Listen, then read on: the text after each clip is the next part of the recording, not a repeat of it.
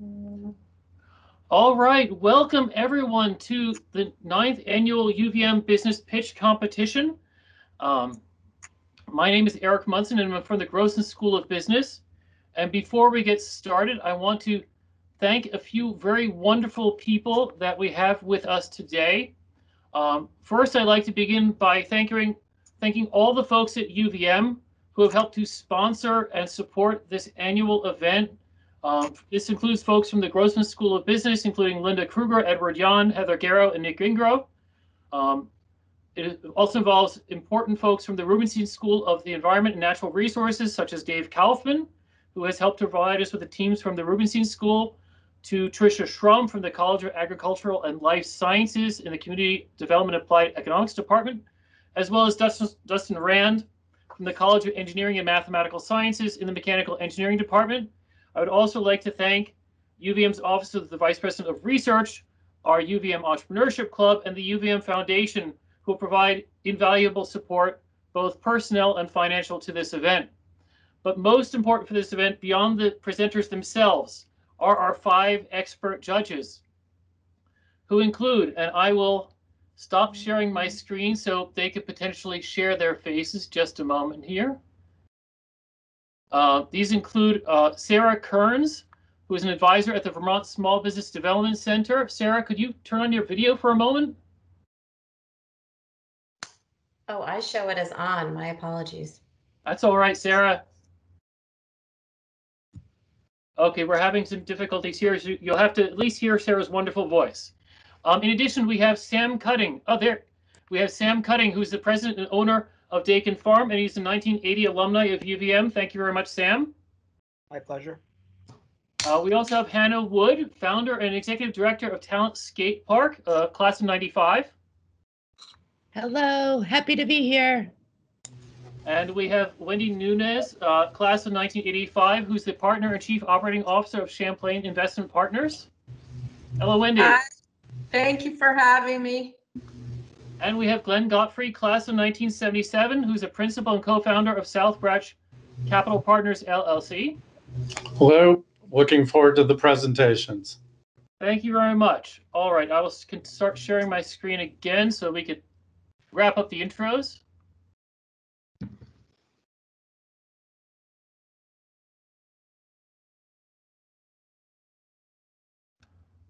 I would also like to give special thanks to a number of other alumni sponsors, including David Aronoff, class of 1986, who actually gave the initial endowment, which made this whole series of business pitch competitions over the past decade possible.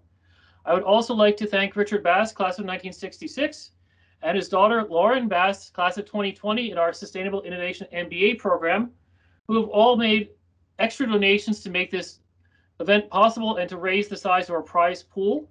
We also have a number of community sponsors who have made financial contributions to this event. These include the Moulton Law Group, who is a boutique law firm that focuses on advising business clients, investors, and entrepreneurs in a wide range of business, legal, and financial needs, especially in the small business and market here in Vermont.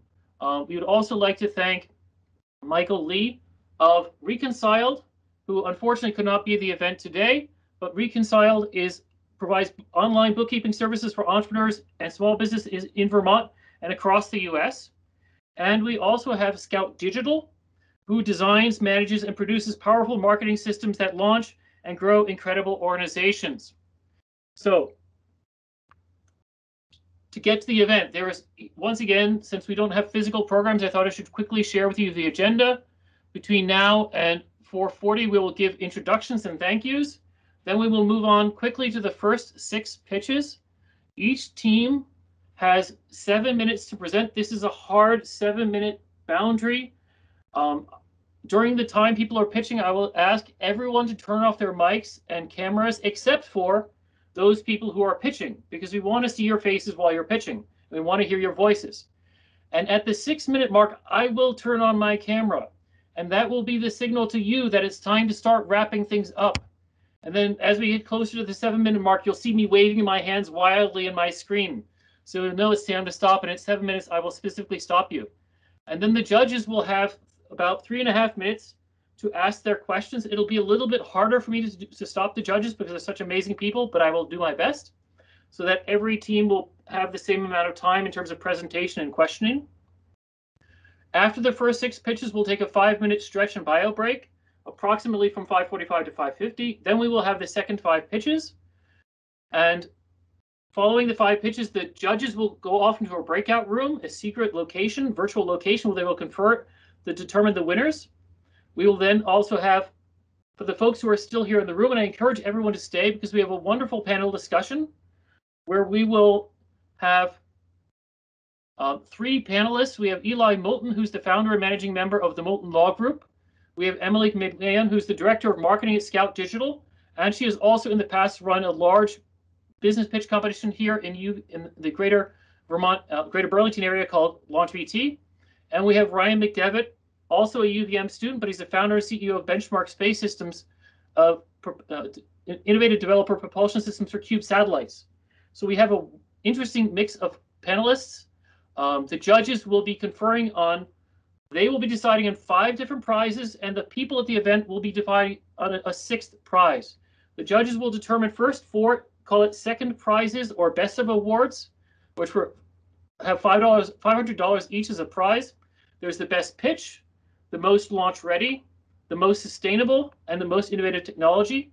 And then out of that pool of 4 best of awards, they will pick the grand prize winner for the event. In parallel, what I will manage here on for the folks who stay in the room, we will have a People's Choice Award where the folks who are still there I will put a link into the chat. I will also share a QR code on the screen so that everyone who's participating can then vote on which of the 11 teams excites them the most. Should get that extra audience vote prize. So without much further ado, I would like to first introduce the teams we have. Here are the first 6 teams. I'm specifically not saying which unit of the university they're from because I want them to surprise you with that information. But sometimes it's really hard to tell what school or college at UVM they came from. I think that's a really cool surprise. So the first 6 teams are Lightning Blaze, Eco Boutique, Bloom, Streets, Hopeful Healing, and Glass Healing. And then after the break, we will have Carefree, Blue Room, Pitchfork Marketing, Able, and Repurposed Music. And I'd like to ask Maura and Abby from Eco Boutique to share their screen. Thank you guys for your time. Sounds good.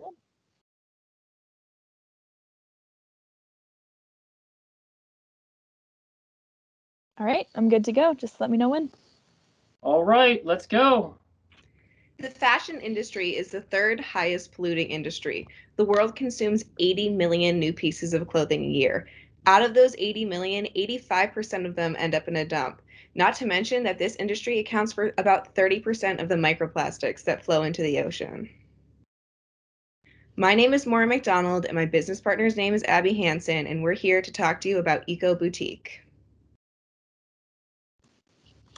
Eco Boutique LLC is a sustainable fashion boutique based out of Burlington, Vermont. We'd actually be the city's first, and we're here to fill the expanding demand for ethically sourced, eco-friendly fashion.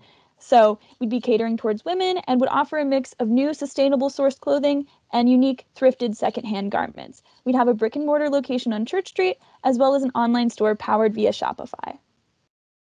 So as mentioned, I'm Abby. I'm a sophomore here at UVM studying public communications and parks, rec, and tourism.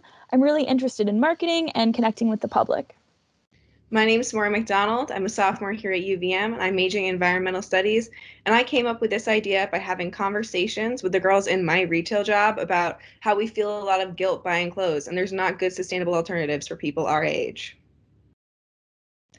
Data on the sustainable fashion industry. In 2019, this industry was valued at $6.3 billion. With a compound annual growth rate of 9%, it's projected to grow to $8.2 billion by 2023 and $15.1 billion by 2030.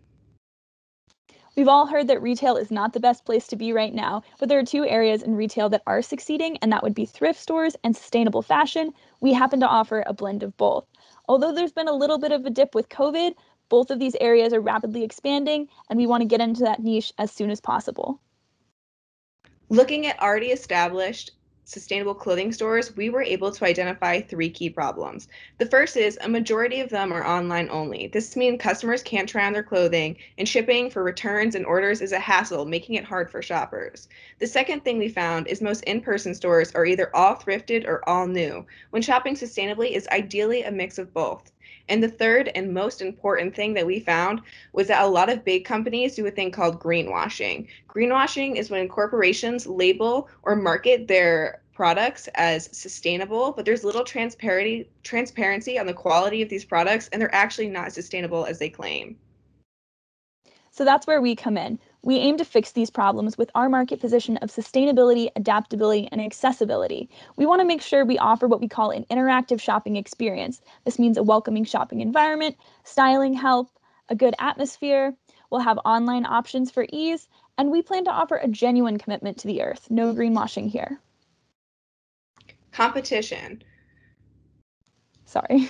On Church Street, there's no boutiques that are solely focused on sustainability. So our competitors are actually the big corporate brands like Free People and Earthbound, who actually do the greenwashing that we previously mentioned. As far as the thrift store goes, the Vault and Battery Street jeans are our biggest competitors, but like we said, there's no new sustainable clothing, so customers can't always find the size and style they're looking for. Our biggest competitors are online. These are previously established eco-friendly retailers with an online presence. Everlane, Eileen Fisher, and Tantry are just a couple of examples, but these are marketed towards a much older demographic. That brings us to our target customers. Eco Boutique is looking to serve women from their teens to their 30s. This group of women have a high interest in fashion and sustainability and are willing to spend their money on self-expression through clothing. Not to mention, they're a completely underserved market in the sustainable fashion realm. We chose Burlington as our location because we felt like the culture here already has sustainability embedded into it, so the tourists, students, and residents who will come shop on Church Street would be willing to spend their money on sustainable clothes. That being said, we have an aggressive 3-pronged marketing strategy to reach these demographics. Being young people, Maura and I are both well-versed in social media, and we know that accounts and advertisements on the major social networks will be the best way to reach out to people. We also know that tourism is such a big part of Burlington's economy, and we aim to lean into that with local publications that will appeal to both residents and tourists. Additionally, Church Street Marketplace offers advertising as part of the lease, so we plan to lean on that. And we know as a small business how important customer loyalty and word of mouth is, so that's also embedded right into our marketing strategy.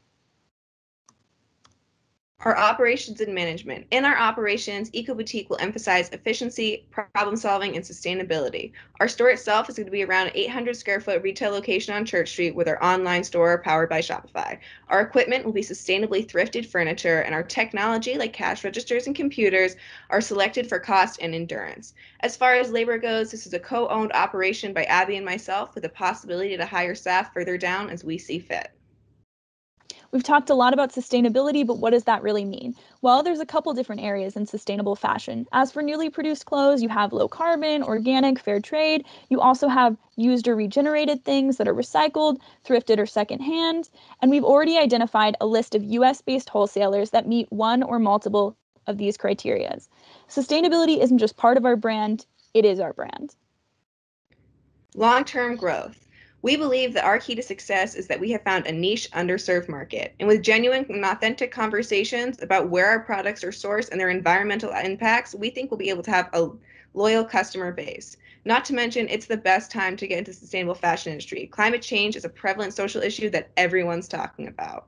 Goals look moving forward. We're looking to move into a larger storefront as the store expands, hire more staff, and expand to different cities who we find have the same values that we're able to find in Burlington. So how do we make that happen? Well, both Maura and I will contribute $15,000. We've secured a short-term small business loan for an additional $10,000, and we've already secured an outside investor to supply the last $15,000. This will cover the cost of goods for our first quarter, marketing, lease, and equipment.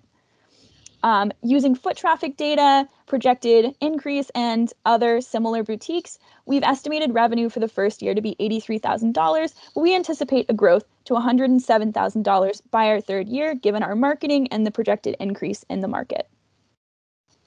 Eco Boutique's mission is to provide clothing that is environmentally sustainable and meet the shifting needs of our customers, investors, and the planet. Thank you for listening, and we're open to your questions. Judges, I would start off. I missed the last round. I wasn't quick enough. I'm a retailer at Dakin Farm, really always focused on direct to consumer and retail, both in bricks and mortar and online. And for me, one of the keys to success in making money is margin, turn, and ticket. And you flash those financials really quickly, but I think I saw like a 50% margin. Is that what you're looking for? There you go. Thank you. Is that correct? That you're looking somewhere around 50% markup from your cost? Yeah, we're looking at a 50% markup. Great. And you talked about 83,000, so you have some kind of idea on the turn that you're going to get. What is your average order approximately? Have you thought about that? You have a P&L, so probably you did. Yeah, so we actually split it up into different seasons, especially for clothing. It is really seasonal. We looked at the foot traffic provided by Market Street. They have a whole online source, and we looked at those traffics, and it varies a lot because I'm sure if you've worked in retail, you know that January and February is really, really slow. So our flows and our prices for our buying times, they do differ between what season it is. So there's not an average one that goes across all four. We really took the time to break it down monthly, which is on a much larger financial sheet that I don't unfortunately have out.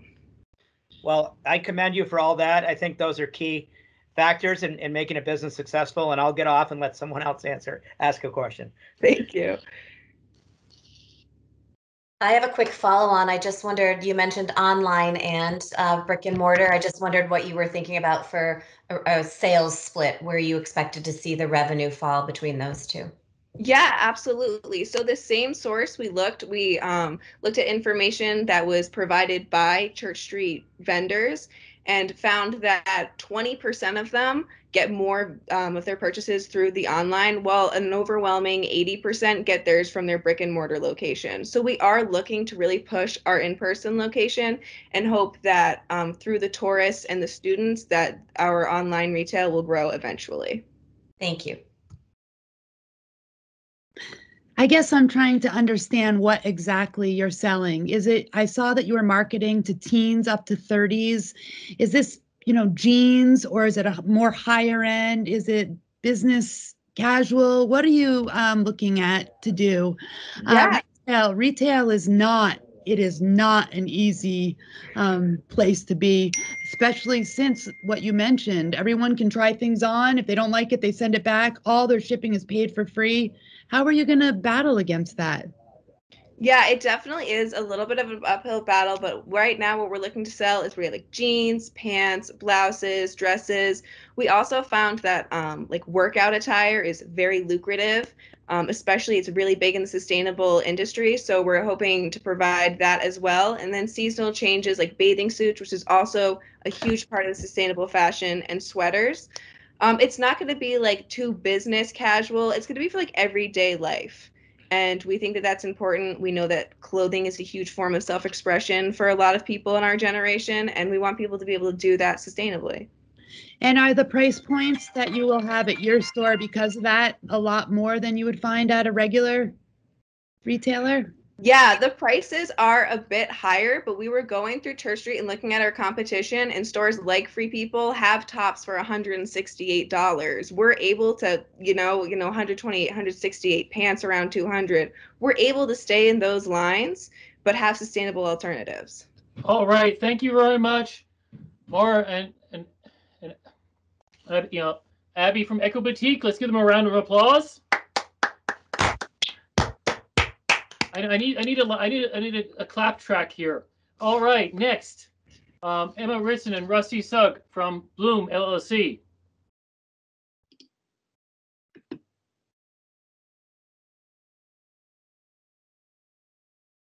And if everyone else could turn off their cameras, like Scott Hutchins, if you could turn off your video, that would be great.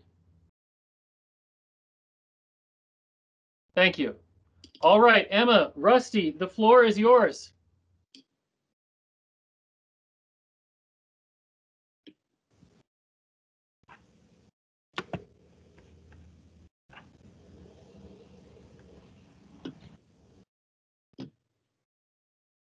Awesome. Can you see my screen? Yes, we can. Wonderful. Okay, so hi, my name is Emma, and with me today is my co-founder, Rusty Sugg of Bloom Packaging, and we provide the most sustainable packaging options for competitive prices. So like all of you, we struggle with images like this, natural ecosystems littered with plastic waste that will be on Earth for longer than all of us will be alive. And also like you, we struggle with the fact that statistically, both of us produce 200 pounds of plastic waste every year along with every other American. We take steps like other citizens to reduce this waste by recycling, but it is known that less than 10% of the plastic waste we generate will be actually recycled. Even with steps in place like recycling and PLA compostable plastics, the problem still isn't being solved. If we continue on this path, by both of the time that we are 52, there will be more plastic in the ocean by weight than fish. So 3 months ago, Emma and I sat down at a networking event through CDAE. We're both community entrepreneurship majors. We both realized that we had entrepreneurial drives, but wanted to have positive social and environmental impacts through the work we did in our lives. We couldn't stand how almost every day and with almost every product, American consumers like us are faced with a choice of either contributing to the plastic problem or sacrificing their favorite products. We decided that surely there must be a solution for companies to package their products in material that won't pollute our planet, even if it ends up in a natural ecosystem. This is when we decided to start Bloom Packaging.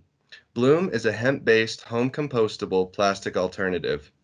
We have decided to start our company by producing yogurt and dairy industry containers, and once we are established, we aim to provide sustainable packaging options for a multitude of products and industries, and even eventually offer customizable packaging options.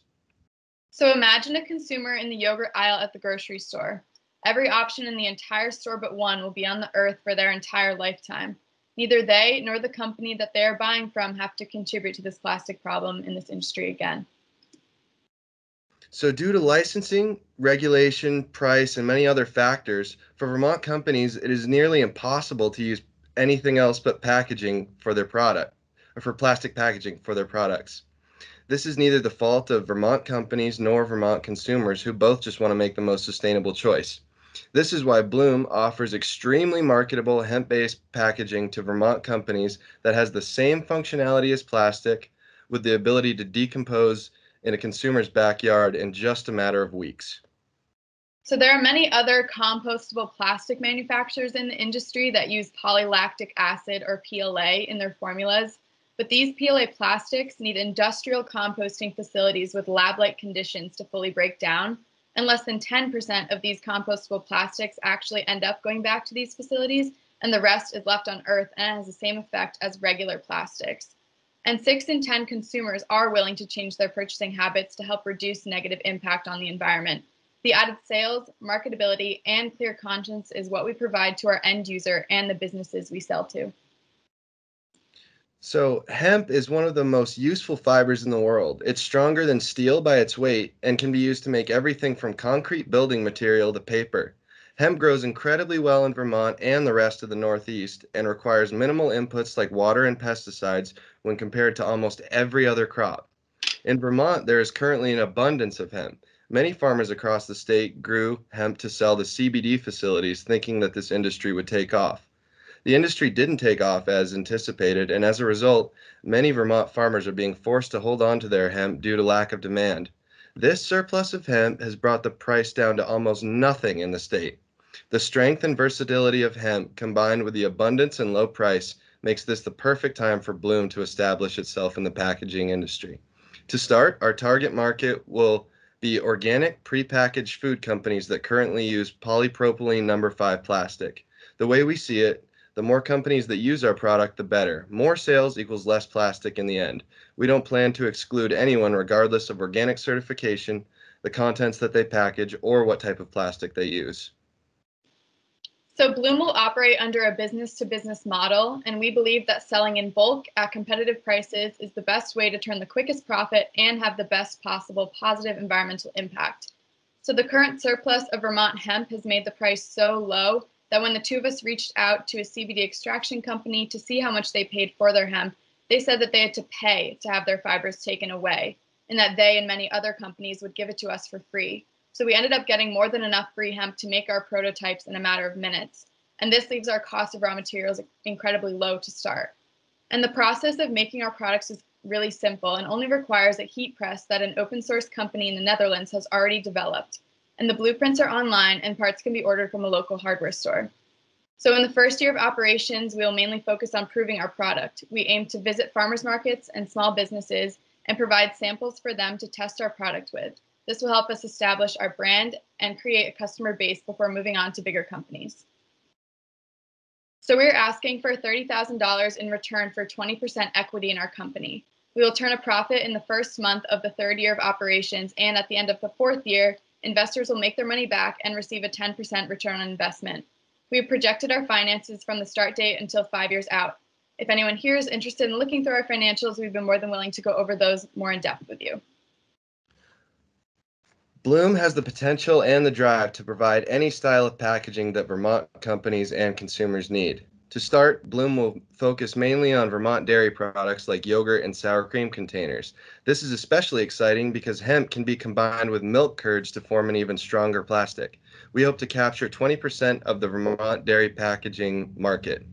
Anyone who is involved in the dairy industry, including our distinguished judge, Mr. Sam Cutting of Dakin Farm, knows that a large portion of dairy products are wasted and that dairy farmers across the state are looking for ways to sell this waste. Bloom plans to offer products in the future that are customizable by companies themselves. Multiple Vermont companies like these shown on this slide are interested in our product. We have already created a prototype of a home compostable 4-pack holder mold that was developed for Havoc and Grow and Fell Meadery.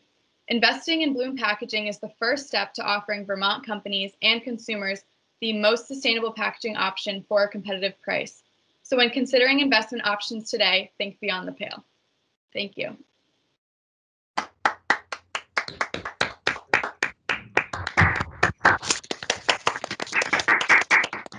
Judges.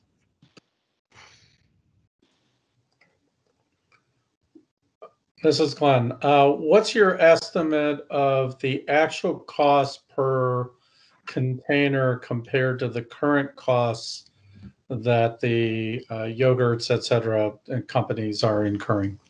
That's an awesome question. So through market research, we looked and saw that yogurt containers cost anywhere from about a nickel to 25 cents, depending on the type of plastic. We're going to be selling in different bulk deals, but the average cost per unit that we're selling is around 9 cents. And it's a good margin because at the beginning, our costs we're assuming are going to be free, but we recognize that eventually there's going to be a demand once these companies start seeing, or there's going to be a price increase once companies start seeing a demand for this. And the average price of a ton of hemp is about $300. And we can make about 640,000 units off of 1 ton of hemp. So the margin is really good. Will your machine that you're talking about make those 640,000 units in a time efficient manner? Yeah, so to start, we're in our financials, we eventually just said to starting with the farmers markets and whatnot, that's just going to be Emma and I. And in year 3, we eventually have 5 employees, and we will be able to produce the 640,000 units. Yes. Do you think you might outsource production at some point, or would you like to own the equipment to make the larger volume? I think right now we would want to keep that just in our realm, but depending on how much we expand and how many years that takes, we would definitely consider outsourcing. Thank you. Do you know how many of those Stonyfield yogurt containers that you showed in your presentation, do you know how many they use each year? And also I was wondering, even though I know it's kind of phase 2, did you reach out to any bigger companies, and were you able to get any, just feedback on your idea? So 2 questions, how many containers, and did you get any feedback from bigger companies? Yeah, we have not reached out to large companies like Stonyfield, but we have reached out to local Vermont companies, and the local Vermont companies are the ones that we're going to be targeting initially. as we're getting started, we want to partner with, like we said, farmers market organizations and smaller businesses to really get the ball rolling on testing out our products and creating that brand awareness. And then we'll expand out. But I think definitely as like we start, we're going to want to get in contact with those larger companies to kind of just put our name out there and have them recognize kind of what we do, and then hopefully expand quickly to them as we expand the company. And to add to that, the packaging director and CFO of Groenfell Meadery are going to watch this recording, and we have a meeting with the packaging director of Ben & Jerry's next week. Great. All right, and on that positive note, let's give them another round of applause. Thank you.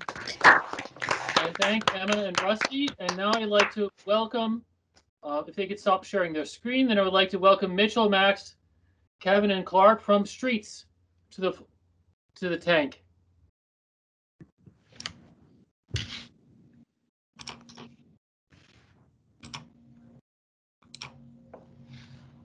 Hello, everyone. All right, whenever you're ready. Perfect. Good afternoon, everyone. Today, I will be presenting our company, Streets. We believe in eating the best. Our goal is to provide the most genuine and personalized local food experience for our customer. Before we get started, I'd like to introduce our team. My name is Mitchell Hutchins. I focus on sales, human resources, and growth for our company. I'm joined by my coworkers, Max Seckler, who focuses on finance and budget allocation, Clark Stevenson, who's in charge of marketing and events, and Kevin, who's our data analysis guy. Our company, Streets, is creating a web platform and application that allows a customized experience for travelers and food enthusiasts that help them find new and authentic local food. Too many times we found ourselves in a new city searching for a place to eat and just gone to a big chain restaurant like Chipotle, but then realized we're missing out on the great authentic local food that a city has to offer. Streets creates value for our customers by combining a social platform with a review site. Most review sites are simple. You search a restaurant, you see a rating, an unreliable review from people you don't know. Streets is different. You search a restaurant and then you see details and pictures of the restaurant, and you see what your friends and your network have been saying about that place. This allows you to trust the reviews you see and have a better restaurant experience. You also have the ability to explore new restaurants that your friends have been going to that you've never even seen before. Streets reduces the time spent searching for a restaurant and gives you the confidence in the location you choose. To go into more depth on what makes Streets different, we look at the social aspect of our app. It works like this. John reads a review and goes to restaurant X. He loves his experience so much, he writes a review on Streets and shares it with his friends. One of John's friends is traveling to that same city and sees John's review that he left on Streets. He goes and checks out that restaurant and loves it, and then writes a review himself. This cycle continues, bringing value to our customers by knowing and trusting the reviews they see on our app. When it comes to our competition, Yelp is the biggest name. Yelp has made most of their money advertising for businesses, and we intend to do the same while also maintaining the trust of our users by advertising restaurants to them that appeal to their personal interests. Our competitor in the beer review industry, called Untappd, capitalized on consumers' desire to try the newest products. Streets intends to make that a point of parity for our business model. As you can see through the illustration on this slide, Streets intends to bypass our competition by focusing more on the social dynamic of the food reviewing experience. Next, let's talk about our customers. Our users are college-aged food enthusiasts and young travelers. They value positive experiences over possessions, and they love sharing those positive experiences with those around them. Streets was designed with these values in mind and was crafted to be a source of reliable and genuine food reviews that our customers will trust, will not waste their time or their money. On the other hand, we at Streets acknowledge that our users are only half of our customers and that the local businesses we promote are the other side of our customer base. We intend for the Streets application to be a medium through which each of our customer groupings can relieve each other's pains. Our key stakeholders outside of our organization are going to be our investors, our users, the local government, and the Church Street Marketplace. When it comes to user experience, we wanted to create some mock-ups of what using our product would look like. In the first picture, you can see a login page. To take away from the pain of creating a new login for every app that you download, we have made it so you'll be able to log in using your social media. Next, in picture 2, you can see our app will have a map feature and will allow users to be able to view the closest restaurant near them. And it will also be able to show the apps while you scroll through the map. Lastly, as an incorporation of our social media, we wanted to have our users have the ability to take photos and share it with their friends. While the app mockup was non-functional, we decided that we should create a working website prototype and have our target market give feedback on the features. In our findings, 60% of respondents mentioned that they specifically liked the map feature that we input, seen in picture 2. The social media aspect, as seen in picture 1, was received with a lot of praise. 80% of the interviewees initially stated that they trusted their friends' taste more than strangers. And after reviewing the website, 100% stated that they liked this feature and would use it. As an addition to the social aspect, we would also make it possible to like, comment, and share posts about restaurants, similar to social media platforms. This can be seen in picture number 4. While we got a lot of great feedback, we were limited at the features we could add based upon our web making abilities. Streets generates revenue in 2 ways: advertising and verified user accounts. Our advertising scheme is based off the average revenue per user measure. We create our own industry average by averaging Yelp, Instagram, and Facebook's ARPU data. We set out about $26.80 of ARPU for Streets, growing about 4% per year. We predicted that our strategic rollout, we will double our users every year until 2023. This forecasted us to a top line of over $640,000 by year 3. Streets has a free user platform, causing the majority of our costs to be fixed. Some of our biggest cost drivers in the first 3 years were salaries, accounting for 83% of our costs in the first year, followed by advertising and software. We believe that investing back into our company as much as possible. As a result of our forecasting, we project that we'll just make under $25,000 in revenue in our first year and going up to $275,000 by year 3. We plan to roll out Streets over the next 3.5 years to the following places using our ambassador program. The ambassador program is used across our entire rollout. It will target college students, young working adults, and influencers to use their social media connections to bring people to our platform. The first rollout location will be in our hometown of Burlington, Vermont. We believe it's the best place because of our connections and understanding the local area that it'd be the best place to start. Secondly, Boston, with over 3,000 restaurants and schools like Boston College, BU, and Northeastern, will allow us to integrate into our target market and field test our ambassador program in the first big city. Following Boston's success, we will enter New York City with a massive population of over 8.5 million people. This will mark a major milestone for Streets. And after 1 year, we will then release the nationwide applications of the ambassador program. On top of this, we plan to work directly with social media companies to integrate Streets as a cross-functional platform. Thank you for listening. Please scan our QR code to see an app prototype. We will now take any questions. All right, judges. Thank you. This is Wendy. So I'm not clear, how would you get paid for people using Streets? Well, Wendy, one of the basic revenues that we kind of talked about before was something called average revenue per user, which that's basically based off of how much exposure a user, when they're opening up this site, because we have paid advertising within the site, we basically outsource that to other advertising companies, and they pay basically for amounts of seconds of exposure within the site.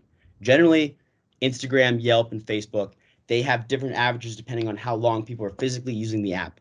So we decided to make an industry average comparing on what we actually produce as a mix of social media and then a mix of a food review site. And we came up with our own average based off of the estimate of number of users we have over the first 3 years. I hope that clarifies. Thank you.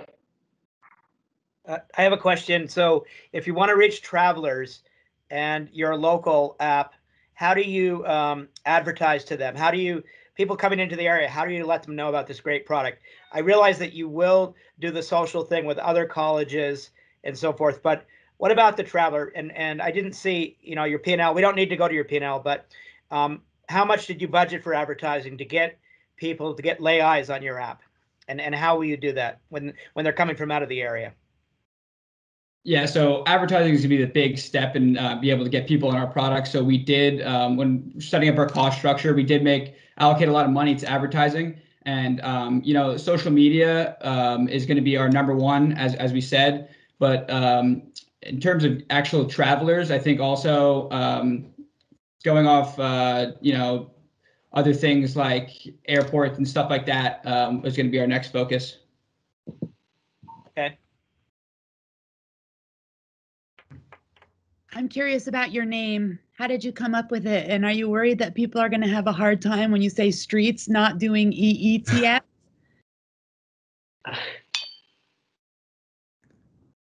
Well, yeah, it was basically a mix of we want to talk about integrating basically local food was one of our biggest pitches. Like as Mitchell said, one of our own pet peeves that we enter a new city, we're at a new place, and we don't know where to go.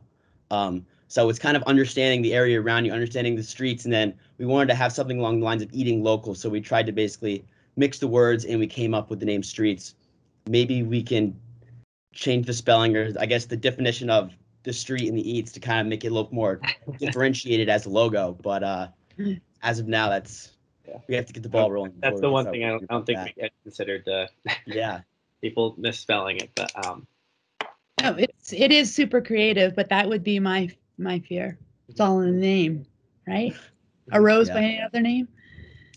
Thank you. Being in the Vermont food business, I really think you have a great concept, and I think there's opportunity maybe to work with the Agency of Agriculture and other Vermont groups to get some free exposure. I think it's just got to get the word out there. That's my big concern. I know with Yelp, they're contacting us all the time to try to expand what we're doing. But I think in Vermont, it's a good environment because we're so into our food and buy local, and there's definitely resources in the state of Vermont to help you out. Thank you. Absolutely, and those will be our next steps in this as well. Yeah. Yes, targeting restaurants and then getting the name out and having those local connections is really important to us. All right. Well, thank you very much. Unfortunately, time is up. Let's give them another round of applause. Thank you very much. Thank you much. Next, I'd like to invite Jillian and Charlie from Hopeful Healing.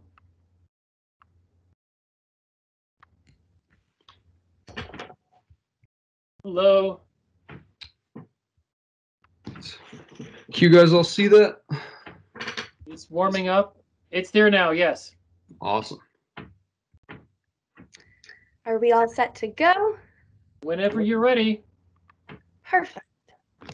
Hello, everybody. My name is Jillian Goodnight, and I'm accompanied by my partner, Charlie Carpenter, and together we created Hopeful Healing, LLC. Hopeful Healing, LLC is a luxurious wellness retreat company in Ashland, Oregon for upscale middle-class health seekers ages 21 and up. Hopeful Healing uniquely incorporates the use of psilocybin therapy, yoga, and plentiful outdoor activities that promote psychological growth and mental and physical well-being. Due to COVID, the world's depression, anxiety, and overall mental health rates have skyrocketed. We hope by providing access to holistic health techniques, guests will transfer these skills to everyday at-home practices to improve their overall health. Psilocybin therapy is known to cure many health issues from depression, addiction, to even cluster headaches. We are excited to create a safe environment to guide people through psilocybin therapy sessions and change engraved thought patterns or negative behaviors. Our location is a pre-existing facility that we would rent. It is the Green Springs Resort in Ashland, Oregon. Oregon is perfect for our business as it is a secluded and tranquil environment with easy access to outdoor recreation. The lake is only a 9-minute walk from the property, and their hiking trails begin on site. Our financials are specifically calculated based off the price of this location. Now Charlie will discuss the industry. So Hopeful Healing will be operating within the wellness tourism industry, and currently the wellness tourism industry is globally valued at about $640 billion and is expected to grow to $919 billion by 2022. Additionally, the United States leads the world in wellness tourism expenditures at $241 billion annually in revenue. With clinical trials of psilocybin use yielding positive results, we are confident that we can establish Hopeful Healing as a leader in the industry as it begins to grow. Consumers within the wellness tourism industry are also expected to spend 178% more on a wellness retreat rather than a typical vacation. This means that our guests will be willing to pay a premium price for a unique and luxurious service. In terms of our target market, like Jill stated, it's for adults 21 and older, but the most lucrative market segment will be those within the ages of 25 and 35. We've chosen this market due to a higher disposable income and a change in consumer tastes. So to elaborate on changing consumer tastes, research has shown that wealthy travelers recently have turned away from the nightclub and party vacation scene, and instead they have turned towards prioritizing their mental and physical health by attending wellness summits and retreats. Furthermore, we differentiate ourselves from the rest of the market by providing psilocybin-assisted therapy. This is made possible due to Oregon's recent legislation that permits the legal use of psilocybin in a therapeutic setting. Services like ours are not available anywhere else in the country and are difficult to access internationally. This competitive advantage, accompanied by our serene location and luxurious amenities, gives us a step above the rest of the competition. Now Jill is going to talk about our marketing strategies and operations. Our marketing strategies will include our website, social media, YouTube ads, and print ads. The photo is an example of something that we would advertise in a magazine ad. Our biggest presence will be on Instagram. This is the best way to target our market, as we see a large number of guests being ages 21 to 30. The young adults are very heavily Instagram focused, and Instagram can geolocate anyone in the immediate area who is interested in the outdoors, hiking, yoga, meditation, or psychedelic therapy, and target them with ads. Now let's talk about operations. Our retreat will operate with 1-week retreats for our first year. We will have 12 people per retreat with 1 guide/therapist per group.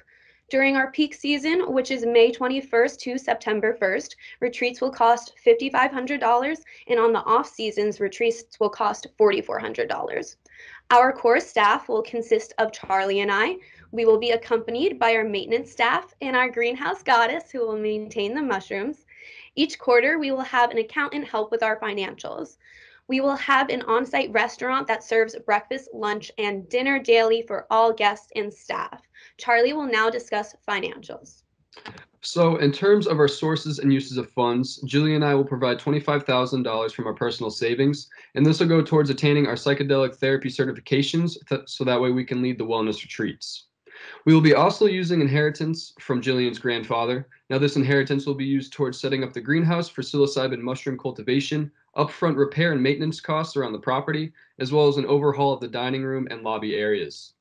Additionally, we are going to acquire a $200,000 loan from Chase Bank for 10 years at 6% interest. This loan will allow us to invest in solar panels as we aim to generate 40% of our electricity needs from solar energy.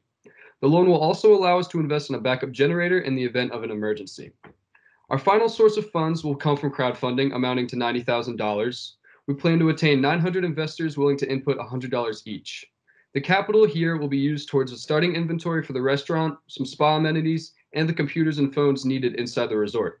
We do understand, however, that crowdfunding is variable, and we are prepared to start operations without the full amount we hope to attain. Next, we're going to take a look at our 3-year income forecast. So looking at our 3-year income statement projections, our revenues are quite high. Now this is due to our high price per retreat, as we mentioned earlier.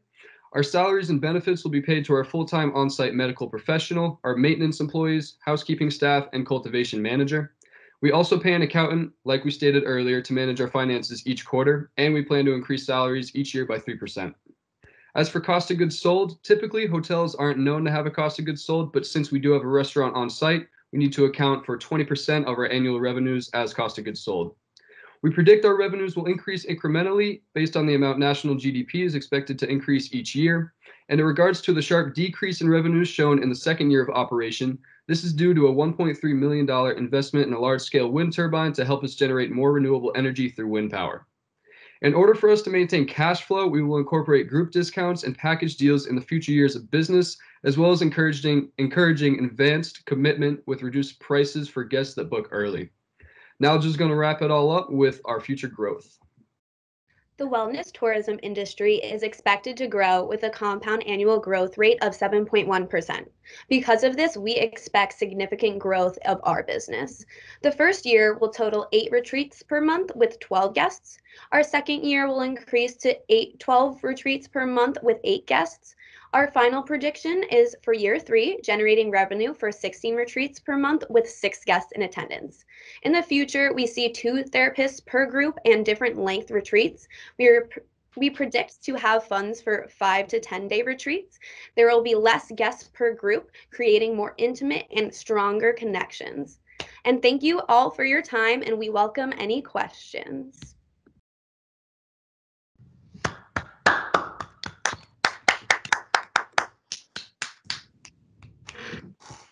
Great. I'd be happy to start with a question. And also a comment, you said that your target market is 25 to 35, but the price point is 5,500. So when you said that that group has disposable income, that surprised me a little bit. So I would just encourage you to look at your target market.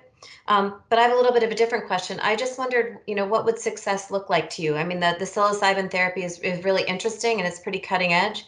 So I just wondered how you two would define success in this business.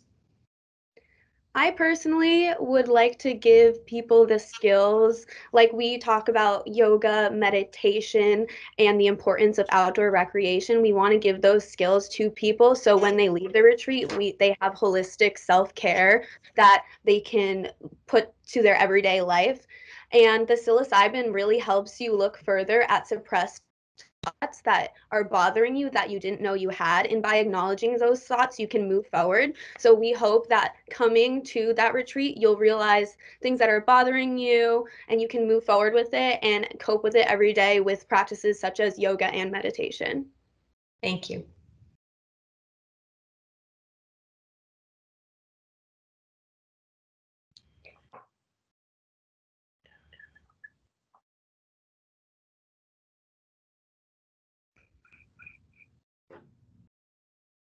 Eight retreats per month. So how is that broken down? And is there a ratio of pronouns, or how does that work? So we are able to accommodate 12 people per retreat. We can house 24 people total on site. And having Jillian and I as each a therapist for a session, we are allowed to do 2 a week essentially, and amounting to 8 per month. And as of a ratio, we didn't think of anything about that, but I think, more first come, first serve, but potentially doing a ratioed experience down the line if our guests expressed an interest in that. And then you guys have certifications in certain areas that you will be leading? Yep. So there actually is a certificate in psychedelic assisted therapies and research, and this is offered by the California Institute of Integral Studies. This is a $10,000 certification. You have to apply, get an interview, and then get an offer from the Institute. However, we believe this is fully possible for us. Thank you. And is that certification part of your business plan? Is it in your financials? Yes, it is. Yep. Have you considered if somebody's using the psychedelics that they have a medical issue? Do you have health care on site? Yes, we do. We've budgeted into our income statement a salaried medical professional who will be familiar with psychedelic instances like that, that will be on site 24/7 in the event of an emergency. All right. Well, thank you very much. Thank you very much to the judges and to Hopeful Healing, Jillian and Charlie. Let's give them another round of applause. Thank you, guys. Appreciate it. All right. We have one more presentation before the break. We have the glass ceiling with Sarah Spencer and Devin Spindell.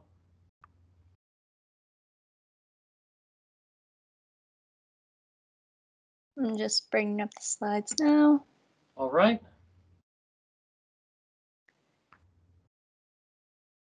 All right, we can see your slides. Sorry. Okay, no worries. Go down.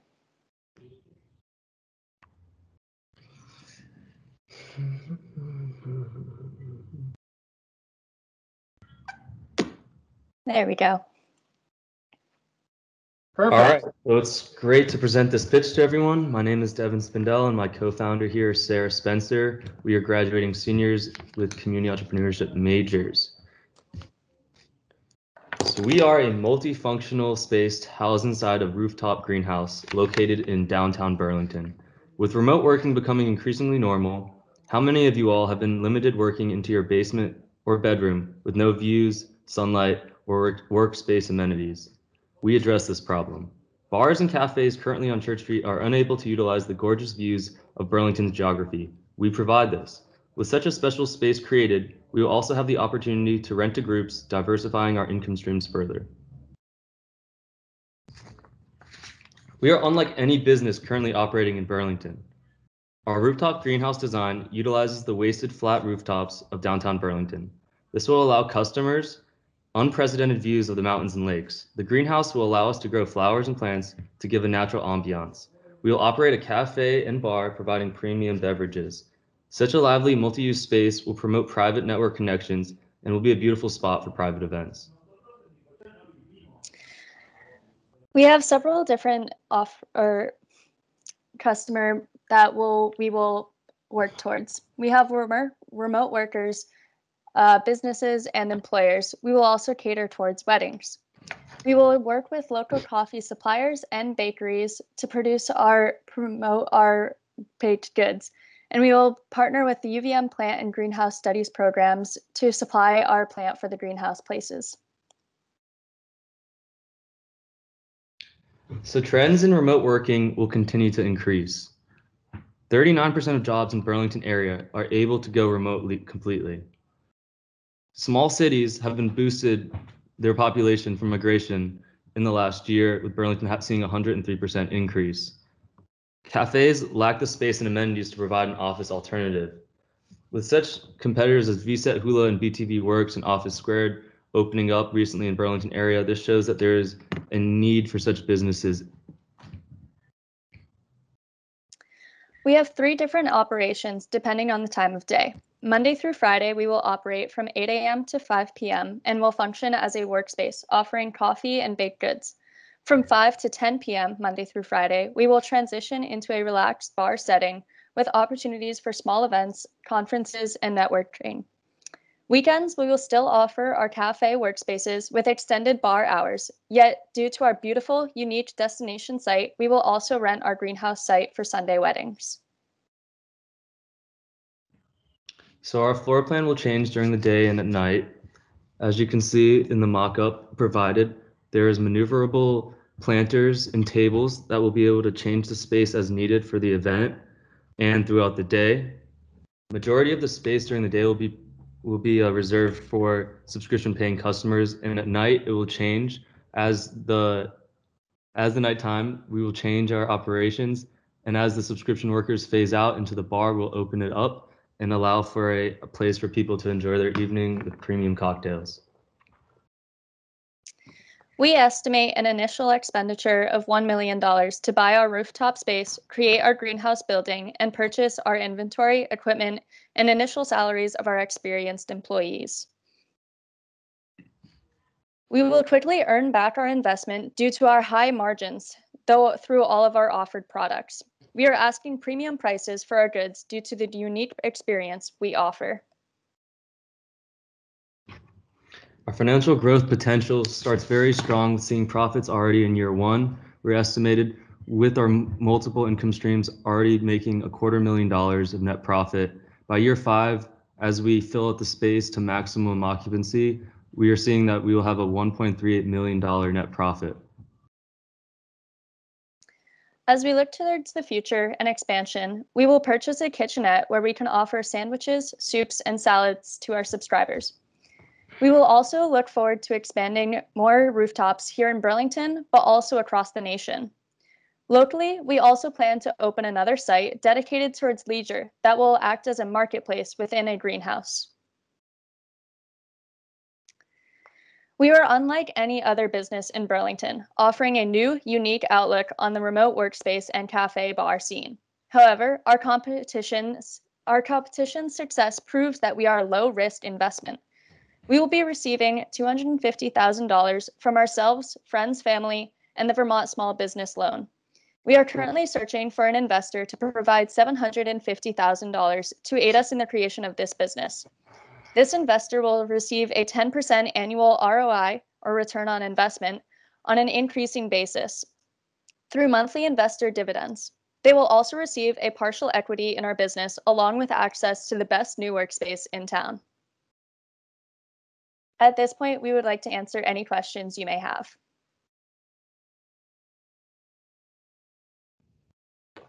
Can you talk a little bit about what your capacity would be? So, and also while you're at that, maybe talk about subscriptions. you're selling subscriptions to local people so they can go there and work and then buy food. What if they hang out like all day? Does it blow out your capacity, for other people to come in? Can you talk about that a little bit, please? Yeah, so with our capacity, we're a 2,000 foot square building, which technically has a capacity of about 150 people, but obviously that will be scaled back so that it's a bit more roomy. We project in our in growing time that we will have 100 subscribers broken down into monthly, weekly, etc. And there will be an app where people can reserve. And so that will allow them to definitely have a space when they are going into the workspace. We will have the smaller cafe open towards the public. However, to get in there, you must pay hourly Wi-Fi fees, and you can buy that when you get a croissant from our bakery. And so that's how we were managing this space. Great. Just a real quick follow-up. How much is the subscription? It depends on the time. So if you are buying a monthly subscription, I believe I have a slide about it. It will be $200 for a month. Weekly is $75. Daily is $30. And if you want to buy an annual subscription, that would cost $2,000. Great. Thank you for answering my questions. Mm-hmm. Thank you. I was wondering if you, two parts.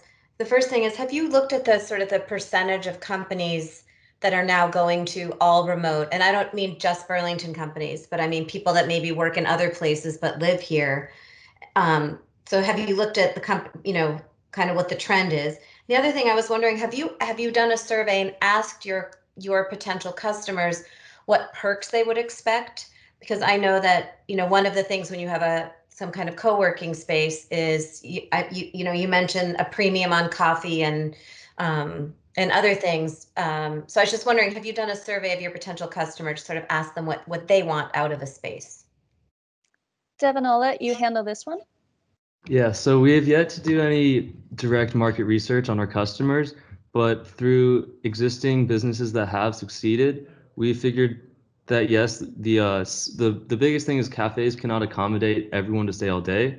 So this dividing the space into subscription and regular coffees will ensure that subscription-based customers will have their space guaranteed. And we also think that will be discounts on subscription-based workers on coffees. But the real value of this company is the dual purpose of both operating as a workspace and normal cafe to bring in as much revenue as possible into the 2,000 square foot space. Got it. Additionally, I'd like to just add a little thing. We're unlike any other business. We're a glass structure that has amazing views, which we believe will really draw prospective clientele just through conversations with our friends, family, and fellow Burlingtonites. We can also see that there is an increase in remote workers coming to Vermont due to the pandemic that we expect to continue afterwards as businesses realize that they can keep their workers remote and will cut down on the actual business's costs. And so we see that there's 103% increase in migration to the state of Vermont, with a 39% of Burlington workers able to work remote jobs. Thank you. Does my membership subscription offer parking, or what is the parking situation that you guys are thinking about? There's a couple different buildings downtown we've been looking at. Obviously, next to the building would be tough, but between Pine Street and other parking garages, I think we'll be able to work out a deal with the local parking municipality to have discounts or included into that cost for parking. Thank you. I just, if there's time, I have one part that I'm a little confused with. One of your slides showed buying a building, and yet you're talking about the rooftop. I'm confused as to whether you're just putting a rooftop on top of an existing building and therefore renting it from them, or you're actually trying to buy a whole building. The most likely case will be a long-term, maybe 50 or 100-year lease on the roof of a building. That will have to be upgraded so it'll be able to structurally hold the greenhouse itself. So that's where the $200,000 is the long-term lease, and then retrofitting the roof, and then on top of that, we'll have the $600,000 structure. All right. Well, thank you very much to Glass Ceiling. Just in case folks are wondering why there were more judges' questions this time around than there were in prior presentations, it's because this team finished a minute and a half early. And because I'm giving every team 10.5 minutes for presentation and Q&A, they had less time for they used less time of the presentation, so they got more time to backfill with Q&A from the judges. So thank you very much. With that, I'd like to go back and share my screen because, as you will see, we are halfway through. We've covered Lightning Blades, Echo Boutique, Bloom, Streets, Hopeful Eating, and Glass Ceiling. Next on the list is Carefree, Blue Room, Pitchfork Marketing, Able, and Repurposed Music. Looking at the time right now, and on my computer, it says it's 5:48 p.m. Let us begin again in 7 minutes. So, okay, as we slowly get ready to start back up again, if Carefree, hello, Sarah, I can see you well. If Carefree could queue up their slides, that would be Alistair.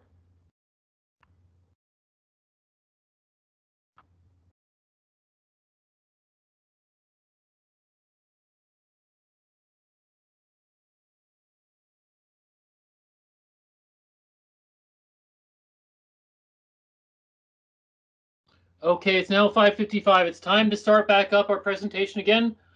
I saw that Sarah is, one of our judges is back. Are the other judges back? I'm here. I'm back. Wendy. Anna's there and masked. Sam's there as well. All right, great to have you back. Alistair, you can put Hello. up your slides now. Great.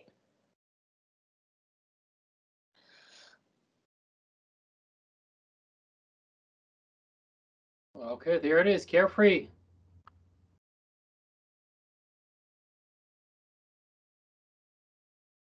There we go. Am I good to go, or are we still waiting? You are good to go. Looks great. Okay. Awesome. So my name is Alistair. I'm a senior at the Grossman School of Business, and my brand is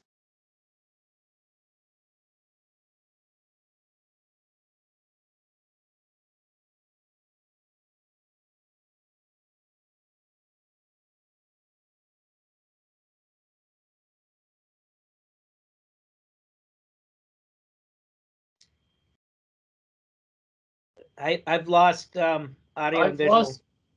Yes, Alistair, it looks like you're frozen, and we can't hear your audio.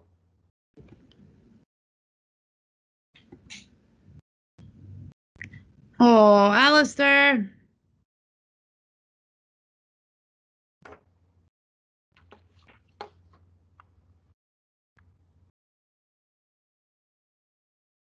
Okay, I think we have temporarily lost Alistair.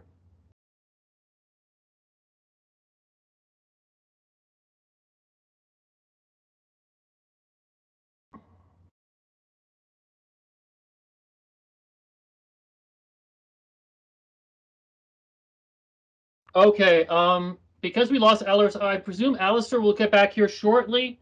What I would then recommend is to keep things moving. We'll give Alistair another chance when she gets back, but if we could move on to Blue Room with Liam Handren and Tom Cheevers.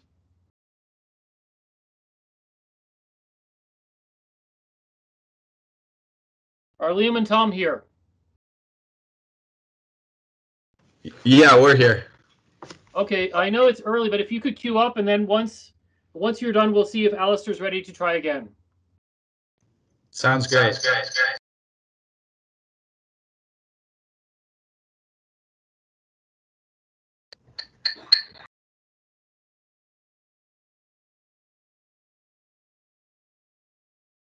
So Liam and Tom, if you could share your slides.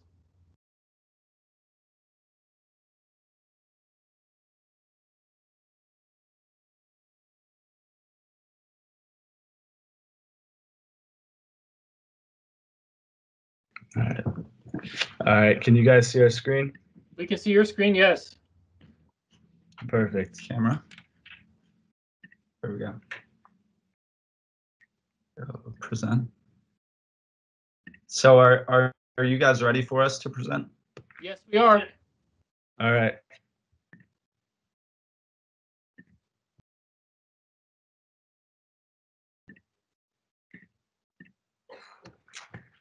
So my name is Liam Handren, and I'm here with my co-founder, Tom Shivers, and we're excited to introduce Blue Room. So your friend that studied abroad in Spain, we all have one, probably had to find a subletter while they're abroad, so they weren't paying 2 rents at once. They probably posted on the Facebook class, reached out to their friends, and might have even posted on Craigslist, and they wondered why the website hadn't been updated in 20 years. On the flip side, your other friend that transferred to another school mid-semester probably had to find a place to stay. This is where Blue Room comes in. Our generation, we know that digital transactions need to be seamless and efficient for them to be practical. So our website is to improve that.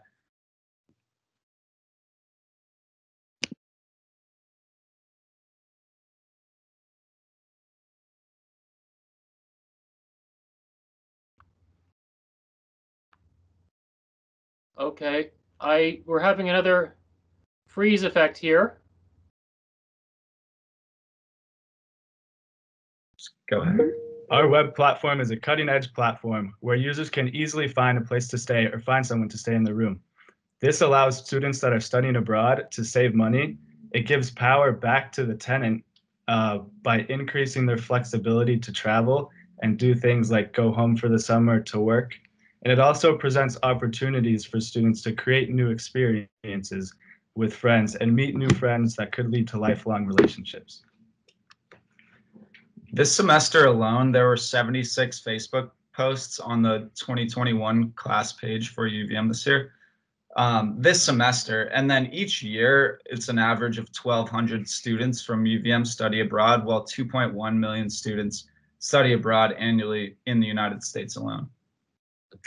We had the opportunity to participate in the Binghamton Innovation I-Corp's Customer Discovery Program this semester, where we went through 21 interviews with potential customers and recommenders that included students who posted on the Facebook page at UVM, directors of study abroad at large universities like Texas A&M, UC Berkeley, and Harvard, and also directors of student housing at smaller universities like Western Colorado and SUNY Plattsburgh.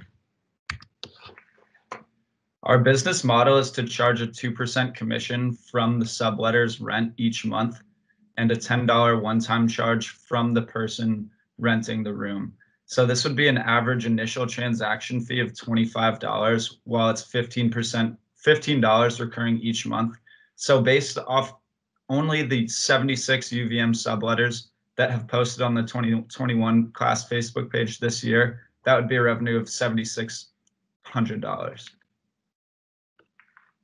So our product is currently in development, and our workflow makes it easy for users to search by city, personalize their preferences to include things like their allergies to pets or allergies to foods, or what their typical Monday morning looks like or Friday night looks like, and also to upload their payment system so they can pay rent online and accept rent online. Our current competition, you may recognize some of the logos on this page.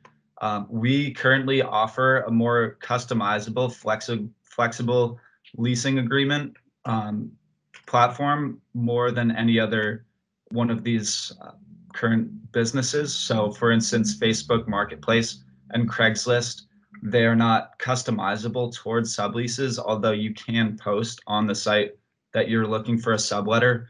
But Blue Room would be specialized in that. So you know that is the place where you need to go when you need to find a subletter for your room if you're leaving for the summer or for a study abroad semester.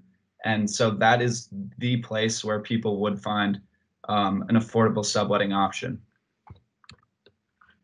So we're better than our competitors because we include certain perks like recurring monthly payments. So you set that up once and each month it does it automatically. ID verification and background checks. So it increases security measures.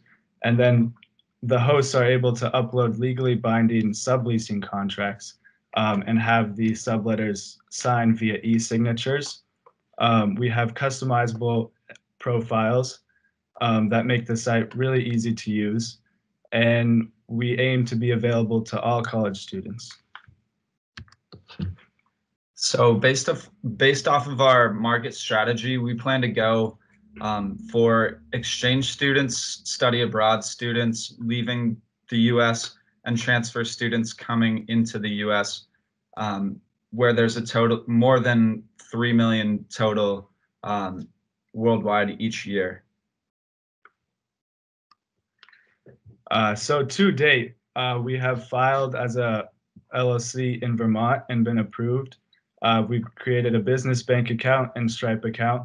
Our website is in development. It's just got completed with stage 1 of 4. We've applied for funding from the National Science Foundation, and we've created social media.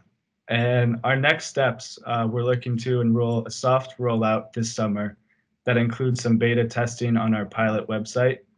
And then once we have a handle on things, we'll be looking to market. So we're the right people for the job because we both have had more than 5 or 6 subletters in and out of our 6-person household for college housing, where we've studied abroad, and we also have the know-how about how to make a seamless transaction being new age digital technology users. And that is it. Are there any questions? All right, thank you very much. I'm glad the technology held out for us. Judges, questions? Yeah, our Wi-Fi was going in and out, but I'm glad it worked. I think we lost you for a few seconds at the start, but we caught most of it. Okay, good. I have a quick question. Are subleases generally allowed? So like when you guys have an apartment, for example, are you generally allowed to sublease? Yeah, so during my interviews, I asked some people about this and learned that most places like Austin, Texas, the housing market is owned by a select amount of real estate companies that do not allow subletting. They have a strict no subletting policy. But in Burlington, our house does allow it, and I know that in a lot of other places it is allowed, although it is sometimes frowned upon by landlords. But I think our business will try to accommodate that issue by making it super safe and secure, and having that be a seamless transaction. Yeah, so nationwide, the majority of leases will allow you to sublet. So we will have our people listing their rooms upload their original lease agreement where it will specify that they're allowed to have subletters. Got it. Thank you. I have a question on financials.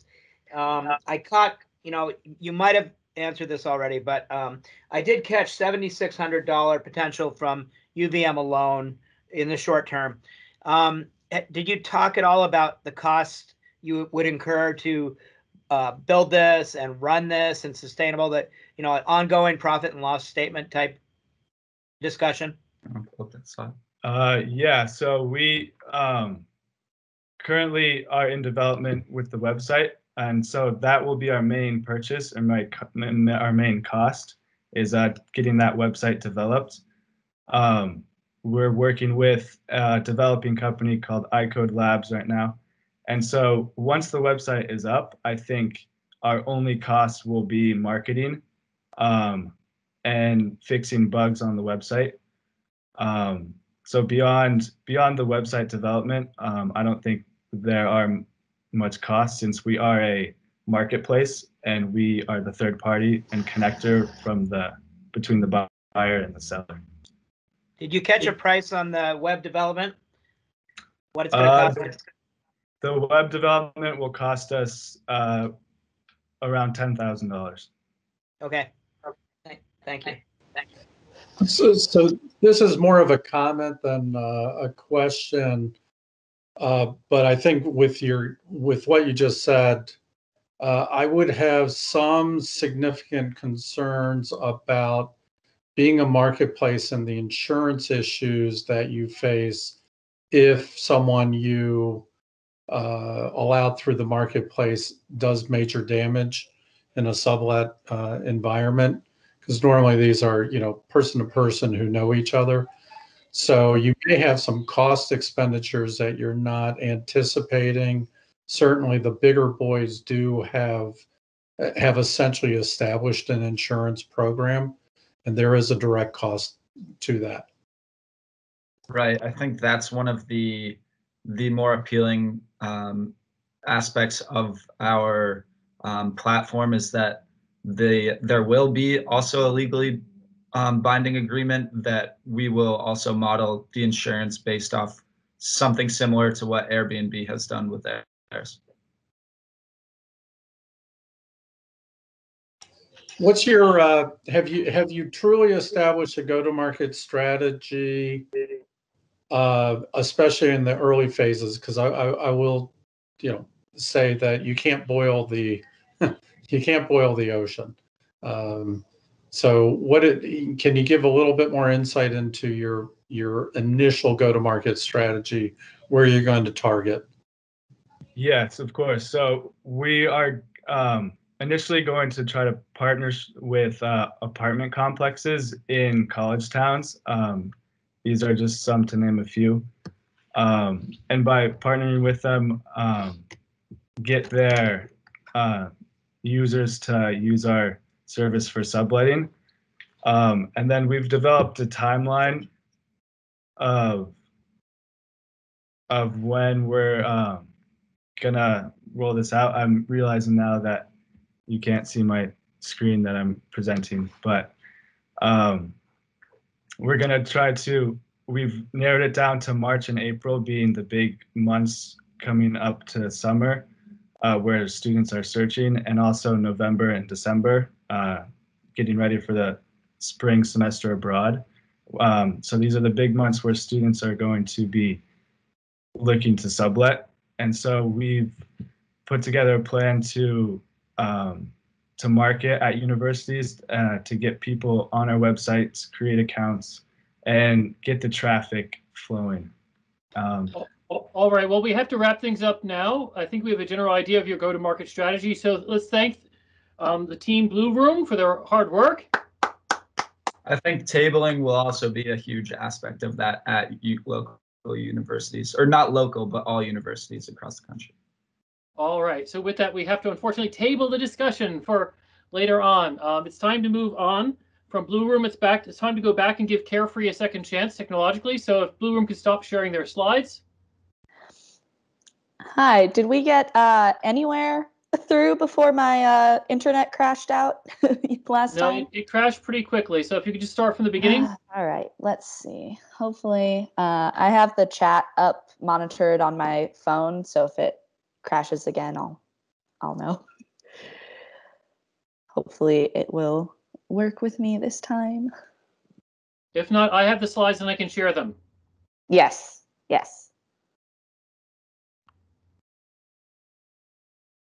Can we see? Yes, we can see it. Okay. Can we still see it? We can still see it. We can still hear you. Fantastic. Okay. Take two. So, take two. All right. So, my company is Carefree, and we are unscented bath and body care accessories for people with sensory issues. And I really want it to be just a fun way that people who can't use scented products can be included in the fun sort of self-care, bath bomb, and body scrub trend that's been going on. I also want to stress that it is unscented and not fragrance-free. So fragrance-free means that there is no artificial fragrances or perfumes added to mask scent. And unscented means that there is no discernible scent whatsoever. So even in some fragrance-free products, there are still strong smells like lavender or tea tree, which are natural smells and allowed in fragrance-free, but won't work for somebody that is sensitive to smell. This company was born out of an unmet need in the market. Carefree's main customers are people with sensory issues and also people with special needs who may get easily overstimulated. So 20% of the population is classified as highly sensitive people who are extremely sensitive to stimuli, which includes scent. And sensitivities like this are actually on the rise. So in African Americans, the report of skin allergies, like allergies to perfume, actually increased, doubled in a 10-year period. So we expect, our customers to be fairly loyal, because once they've found something that works, they're going to keep using it. And we're also constantly going to be getting new customers because more and more people are having this sensitivity. We also expect to have some customers who simply prefer unscented products and some customers who are attracted to the all-natural and sustainably made business model. The competitors in this sector range from homegrown Etsy shops to large international brands, but amongst them, nobody has a full line of unscented bath products. So creating this line would make Carefree unique. Aveeno has one of the largest fragrance-free sections of products, and it is still only 25% of their product mix. And then looking at a more typical brand like Dove, we can see that that percentage of fragrance-free and unscented products is very, very small.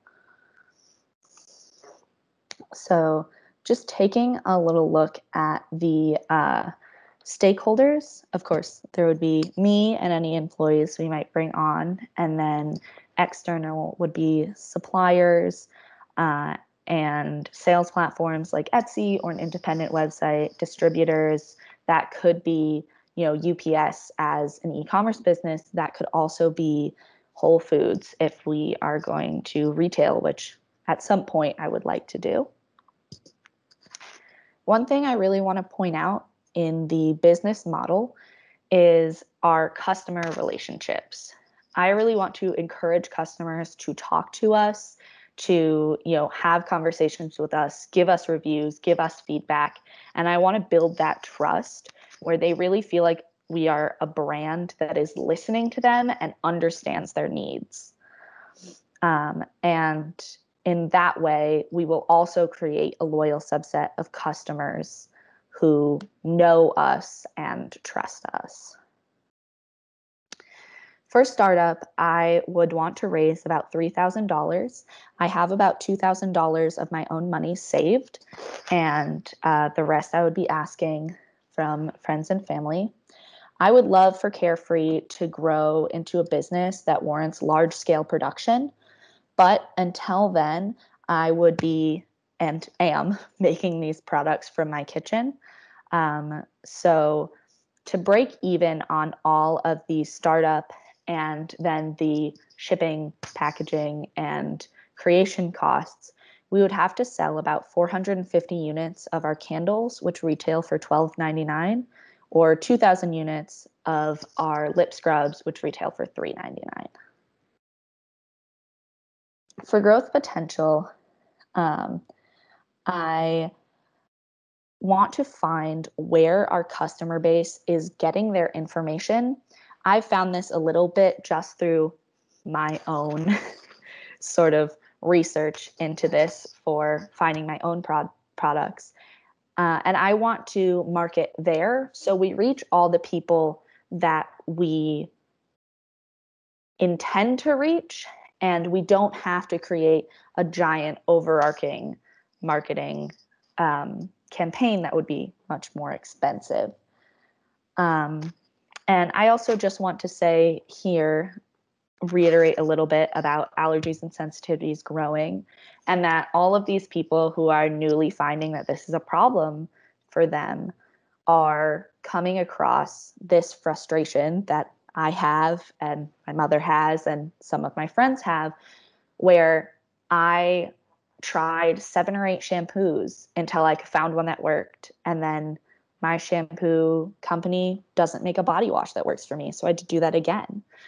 And so I think that's really where I'm focusing, is creating a brand that gets you all of those products from one place to cut down on time and frustration. I have referenced some things in my presentation, so I do have works cited. I would be happy to share with anyone afterwards if they are interested in what all that information is. And thank you so much for listening, and I would love to take questions. All right. Thank you very much, Alistair. And thank you to the technology for holding out this time around. Judges. Yeah. Thank you, Alistair. I was wondering, can you talk about what the difference is between unscented and natural? I see you reference natural products here. Would unscented products necessarily be natural? So unscented products don't necessarily need to be natural. There are ways to make unscented products, that aren't. Personally, I prefer natural products, and I also know that if we are marketing towards environmentally friendly and sustainable business, that is something that a lot of people want. And it is also easier to make unscented products that are all natural, because a lot of processed chemicals and etc. do have like a strong, if not a perfume smell, but a strong smell in general.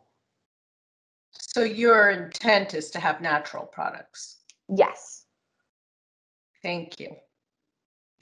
Alistair, are you the kind of person who's been cooking stuff up in your kitchen for years now and you kind of want to take it to market? So I know you haven't launched, but have you been, giving it to friends and family and getting feedback? So where are you in the whole, customer, discovery process with the actual product you will make? Yes. So I absolutely have been doing that. If this was in person, I would have had samples for everyone. I do have some lip scrub here, just in case anyone wanted to sort of take a look. I know that's not really helpful in a cosmetics sort of setting, but I've been doing this for years, and I've sort of nailed down pretty good recipes for these 4 like original products I had mentioned, which are the candles, the body scrub, the lip scrub, and the bath bombs. And of course, I've been gifting these to people and etc. And my mother, sister, and I all have this problem, and they have asked me to continue to make these for them. So. Great, thank you.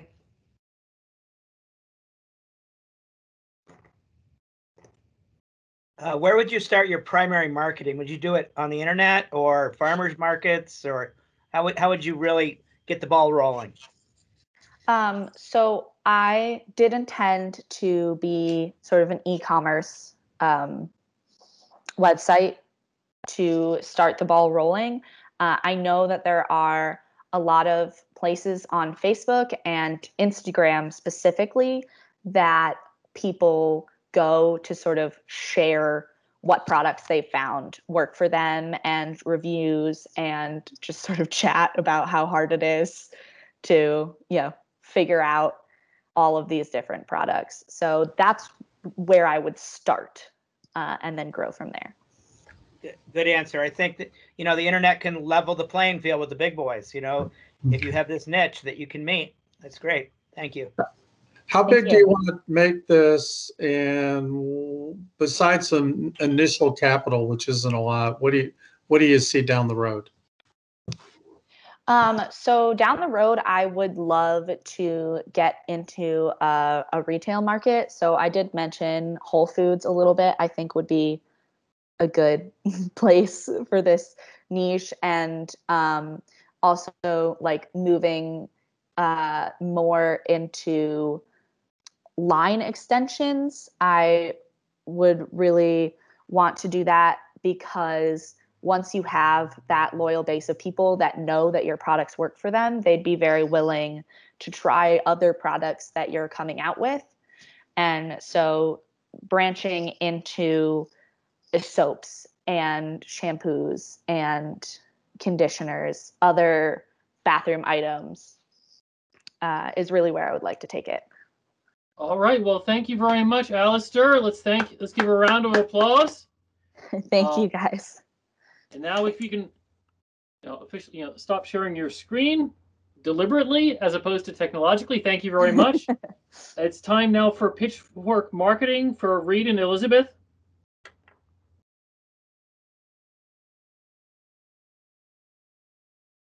Hello, Reed. Hello, Elizabeth.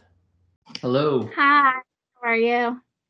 Doing fine. Excited to hear you. Just popping up right now. Give us 1 second. Great. How's that looking for everyone? It's perfect.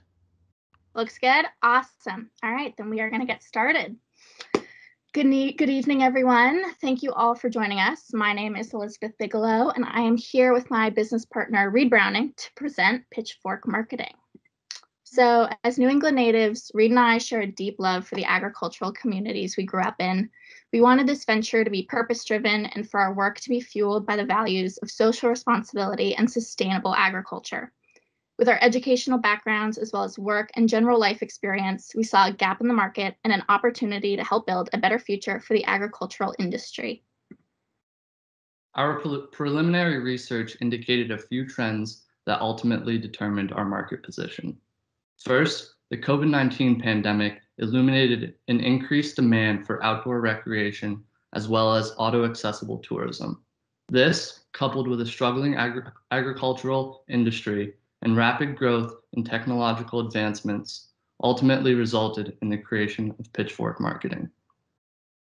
So, Pitchfork Marketing LLC is a marketing firm dedicated to servicing the agricultural sector of Greater New England. We work with each client to tailor a marketing plan specific to their needs as well as the needs of their community. Pitchfork Marketing's mission is to engage and educate the public on the importance of local agriculture while creating a sustainable business model for our clients in order for them to realize their full profitability. We offer a variety of services, including brand development, digital marketing, content creation, small business networking, and agritourism planning. Now, for those who are unfamiliar, agritourism allows farms to establish themselves as destinations for education, recreation, and direct-to-consumer retailing. Visitors connect with the landscape and local agricultural experience while also providing farms with an alternative source of revenue. Projections value the global industry at over $115 billion US. And while there are over 30,000 farms in New England, the majority of agritourism efforts are located in the Midwest. In Vermont alone, nearly 22 million people cross the state each year without stopping. An agritourism destination provides an opportunity for these visitors to experience New England's unique landscape, all on a single tank of gas. So taking a look at our target demographic, we know that roughly 90% of farms in the United States are family-owned, and well over half are considered small or mid-sized. These farms statistically rely on external sources of subsidiary income. Agritourism is one of the fastest growing industries in rural America, and family businesses are often at the forefront of sustainability and innovation. The 2019 National Agricultural Statistics Service indicated that many New England farms weren't utilizing the internet for business-related activities. Despite having the resources to execute agritourism and digital marketing strategies, farmers and farm owners may simply not have the time or personnel to dedicate to these efforts. These resources I mentioned are provided by our indirect competition, and Reed will provide a more thorough competitive analysis. Although Pitchfork does have first mover advantage, it would be ignorant to assume there is no competition. Agricultural NGOs own the largest share of the market by offering free resources to farm owners. Additionally, small marketing and creative agencies in New England also have the ability to adapt to the unique needs of this target market. Yet our research shows that their market share is relatively small, and these competitors have few agricultural clients. Small businesses now more than ever can benefit from marketing specialists that understand their growth potential. The service-oriented nature of the marketing consulting industry implies low capital intensity. Technological improvements have made it easier for entrepreneurs like ourselves to legitimize their business without many of the traditional startup costs. Elizabeth is now going to address our marketing strategy. So our marketing strategy has 3 key components. We anticipate the return of in-person trade shows by 2022, and Pitchfork would utilize these events to develop a network of potential clients, continuing engagement through our digital marketing strategy. Leveraging search engine optimization, Pitchfork Marketing's digital strategy increases visibility, engages with the community, and reaches potential clients. Pitchfork Marketing's informal network is a key driver to our success. Marketing consulting is largely reputation-based, so building a strong network of clients, business owners, and community members is crucial. Existing agricultural networks is a lucrative opportunity to foster meaningful relationships in our community. In addition to a small marketing budget, low operating costs make it unnecessary to seek outside funding, minimizing risk in the long run. We are each investing $10,000 of personal funds as principal, providing a stable foundation for startup costs as well as cash on hand. Elizabeth and I are going to be the sole members of Pitchfork, both involved in day-to-day operations of all aspects of the company. Our business model allows us to work remotely, and necessary equipment is very limited. So, to put these costs in perspective, we've projected a 3-year income statement that estimates our first year net income at just over $40,000. This reflects an estimate of 8 clients over the course of our first 12 months. For years 2 and 3, we anticipate a relatively steady increase in business given industry projections and low competition. A project-based tiered monthly fee approach best fits our business as well as the needs of our clients. We expect that revenue will be slightly higher in the winter and early spring as clients have more time to focus on time-intensive projects. As new industry entrants, we feel we will be most competitive by keeping prices reasonable. Lastly, thinking about our long-term scalable impact, we emphasize the triple bottom line of sustainability: people, planet, and profit. We enable farm owners to create a sustainable business model for generations to come. Exposure to agricultural communities encourages environmental stewardship, and our business has ample opportunity to expand operations and adapt to an evolving technological landscape. Thank you all for listening, and we're ready for questions. All right, thank you very much for being a very timely presentation. Judges. I can jump in. Have you thought about getting like a guinea pig agritourism business to, really develop the concept and show some success to then further sell to other, similar businesses? Yeah, absolutely. That's an excellent question. We currently plan on launching in 2022. So we really intend to take the next year to become really experts on the agritourism industry. And that would be like an awesome example of how to do that, is finding somebody within our personal network that would be willing to let us work with them and kind of figure that out. Okay, and one other really quick one. Have you considered grants from government? Like the Northeast Kingdom is undeveloped, and I know with the Vermont maple sugar makers, there's a lot of grant money that goes out there. Have you considered that at all to boost agritourism in regions such as the Northeast Kingdom of Vermont? We really have not, and that is wonderful advice and something we will certainly be looking into after this presentation. Great, thank you. Nice job. I guess my question is a little bit of a corollary to that.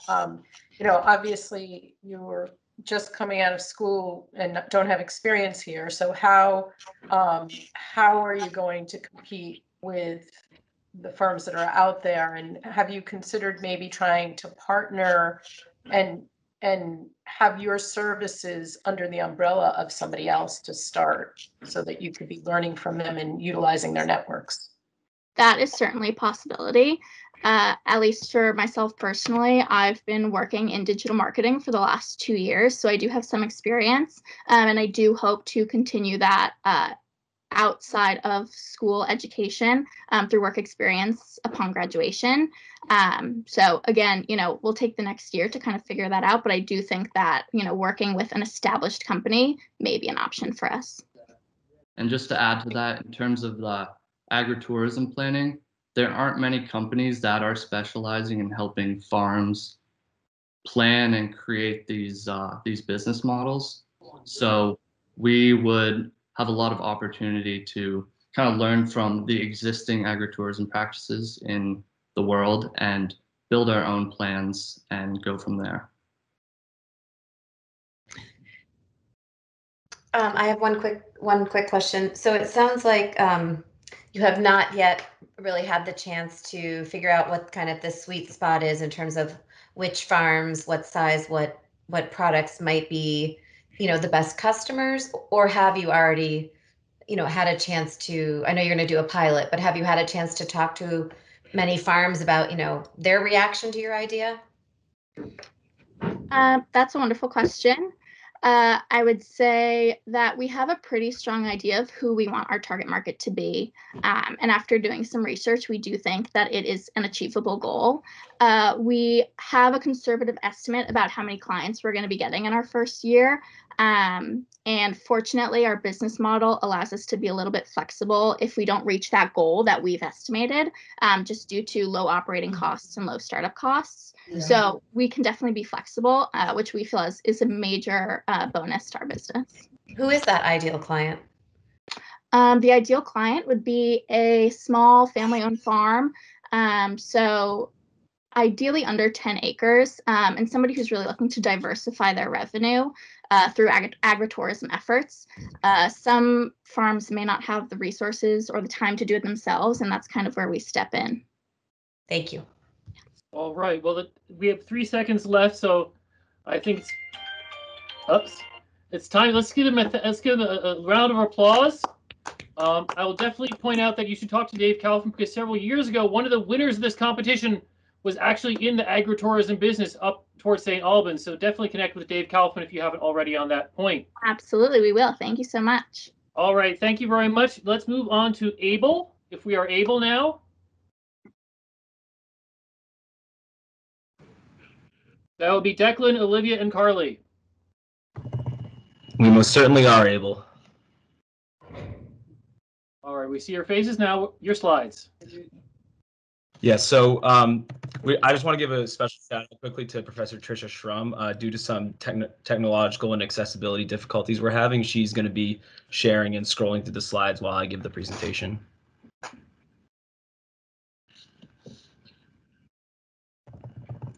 All right, we can see the slides. Thank you, Tricia.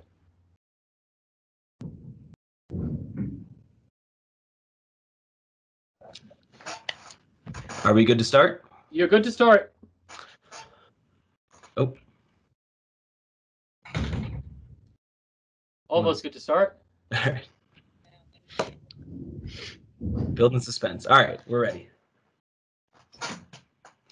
All right, so good evening, everybody. My name is Declan Mayo, and I'm very excited to present to you our company, Able. Able is an online employment and consulting platform that focuses on connecting job seekers with disabilities to companies looking to increase their diversity of their workforce and help provide equal opportunity for all. So as I mentioned, Able is an online platform that helps job seekers with disabilities connect with large companies who are looking to increase the creative value and diversity of their workforce. I myself am someone who lives with legal blindness, and I know how challenging it can be to go into a job interview and even look for employment with a disability. So many employers only see disability on a resume. They automatically think that you are less qualified than other employees. We want to make sure that we are presenting companies with a workforce that is highly qualified and skilled based on the different obstacles they have had to face throughout their life.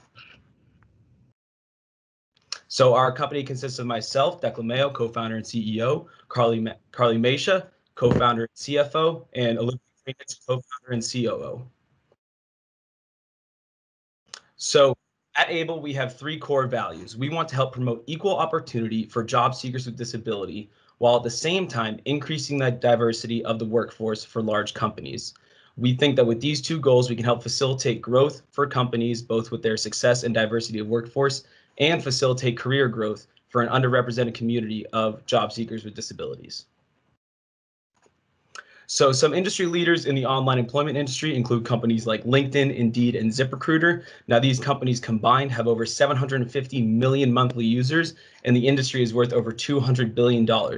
Now, one key aspect that these companies and these websites don't focus on is making their products and services accessible to people with disabilities. Even a service like Microsoft Teams requires different ways to get around problems, as exampled by my professor having to scroll through the slides for me. We want to make sure at Able that companies understand the needs of workers with disabilities and help break down those barriers and stereotypes. So our company, as I said, we want to help larger companies increase their diversity of workforce by finding valuable, skilled workers with disabilities who have unique problem-solving abilities. We also want to help job seekers with disabilities find a career that is suited to their needs, limitations, and wants. And we want to help these job seekers be as represented as any other minority community in the workplace. So our target market consists of 32 million working age Americans with a disability. We estimate that 11 million of these 32 look for a new job at least once a year. Our goal as a company is to eventually reach 20% of the monthly job seekers with disabilities. So this graphic here represents the opportunity gap between workers with disabilities and workers without disabilities. Now, only 17.9% of the disabled community is employed, compared to 61.8% of workers without disabilities. Now, this statistic exists even with services like Indeed and Zip. We feel that our company, Able, can offer services and in a quality and efficient manner that larger companies cannot. So our company works in two ways. It works in a business-to-business model and a business-to-consumer model.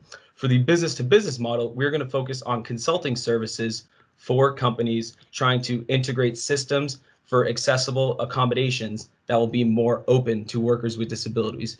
We want to show them that workers with disabilities have high value to their company, and we want to offer that in a high in-touch environment for the companies.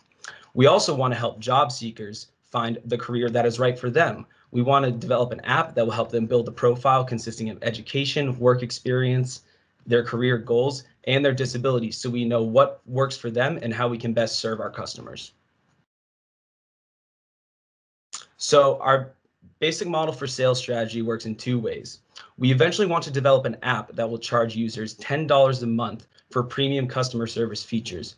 These will include features such as resume building, interview training, and even workplace orientation to get them situated in their new career. We also want to work with companies on a consulting basis. We'll charge companies an hourly rate for consulting services to demonstrate how workers with disabilities can benefit their business, while also the different financial benefits that come from various tax incentive and government grant programs. So this is our basic model for our opportunity for growth. During the first 6 months, we want to begin developing our app and connecting with businesses. This consists of traveling around the country to different businesses, learning about what they need and what they think about workers with disabilities. We want to help break down the stereotypes that workers with disabilities are less qualified and show that they have unique problem-solving skills that can provide long-term value for their companies. During month 7, we want to start recruiting job seekers with disabilities through social media. We want to learn about our customers. We want to learn how they've been discriminated against looking for jobs and how they feel we can better serve them. During month 8, we would like to launch the first generation of our app, which will allow job seekers to create a profile and allow companies to post job listings where we can match the two together and find a career that matches. By the end of year 1, we want to have consistent growth approaching that 20% monthly user rate. And we also want to really hammer home a strong market of companies that we provide valuable workers for their workforce. By the end of year 2, we want to launch the second generation of our app, which will feature those premium customer service features for a small fee. And we want to launch additional features for the companies.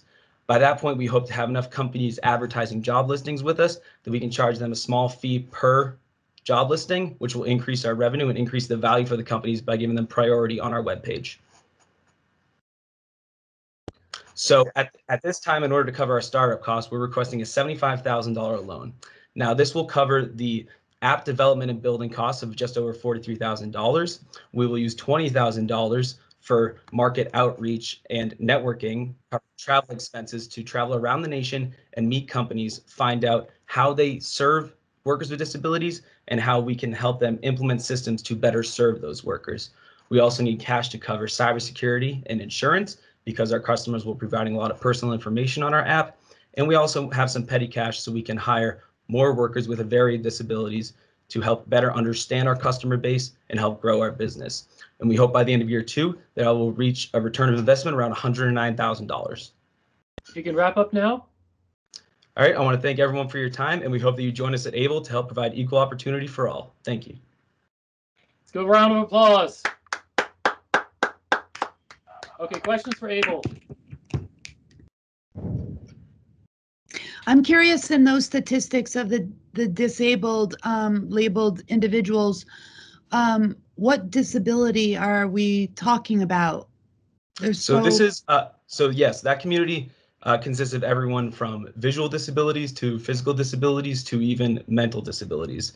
In America, there's estimated around 64 million people with disabilities in general. Over half that population is above the working age, 65 years and older. So we're focusing on that 32 million that is of working age. And Declan, can you just clarify right now with the other websites like Indeed, is there really, they are really doing nothing in this space? They have certain features that provide accessibility within the functionalities of the app, but they don't really do anything to really be proactive about helping people with disabilities meet their needs and career goals. A lot of these sites operate simply on posting a job resume and helping write notes to companies. We want to help our customers really focus on their career goals and match them with a position that fits their skills. Got it. Thank you. Yes, of course. Did you look into what government agencies may be already providing in this space? I know it's Yeah, so past there holiday are season, we had a job position and Addison County brought in a trainer and they studied the job and then they taught the person how to do the job and then monitored. So have you checked against what the government already provides? Yeah, so there are several government incentive programs for hiring people with disabilities. There's one that offers for small businesses a small loan to cover expenses for adapting their architectural and transportational needs. There are also services, for example, the Massachusetts Commission for the Blind that assists in job placement and helps monitor the situation. But what we want to do is focus on a nationwide outreach and reach a larger customer basis than the smaller local government agencies could. I have to tell you that I did this job for a little over a year and a half through the Howard Center, where our whole goal was getting people, and I like to say with different abilities, into a workspace to find life skills that would move them along. The hardest part that I found was without being able to bring somebody in with a very noticeable different ability within a workplace, it was really hard to sell it just through paper or just online. So I'm wondering how you'll be able to make that difference through an app. What we're hoping to do is eventually grow our own internal workforce within ABLE to hire the very people that we're helping. So we want to hire a workforce of diverse people of different abilities. And when we are networking and connecting with companies, by presenting them with the people that they're going to be potentially hiring, it will demonstrate their value and how they can better serve the company. That makes sense. Thank you. Yeah, thank you. Really quickly, why do you choose an app versus a website? Maybe that's an elementary thing, but I'd like to know. Well, the main reason I choose an app is because, just speaking from a visual imperative standpoint, a lot of features on iPhones, for example, are much better for things like text-to-speech and different accessibility applications than there are on computers. Computers, I find to be there's a lot more interference with the other software on the computers. And we want to make sure that people with disabilities are able to access our application at any point with the accessibility features that best serve them. Great, that really helps. Well, thank you very much. That was a wonderful presentation, as all of the presentations have been. We have one more presentation. We have to keep to the time, so thank you very much, Declan. Thank you, Olivia and Carly as well.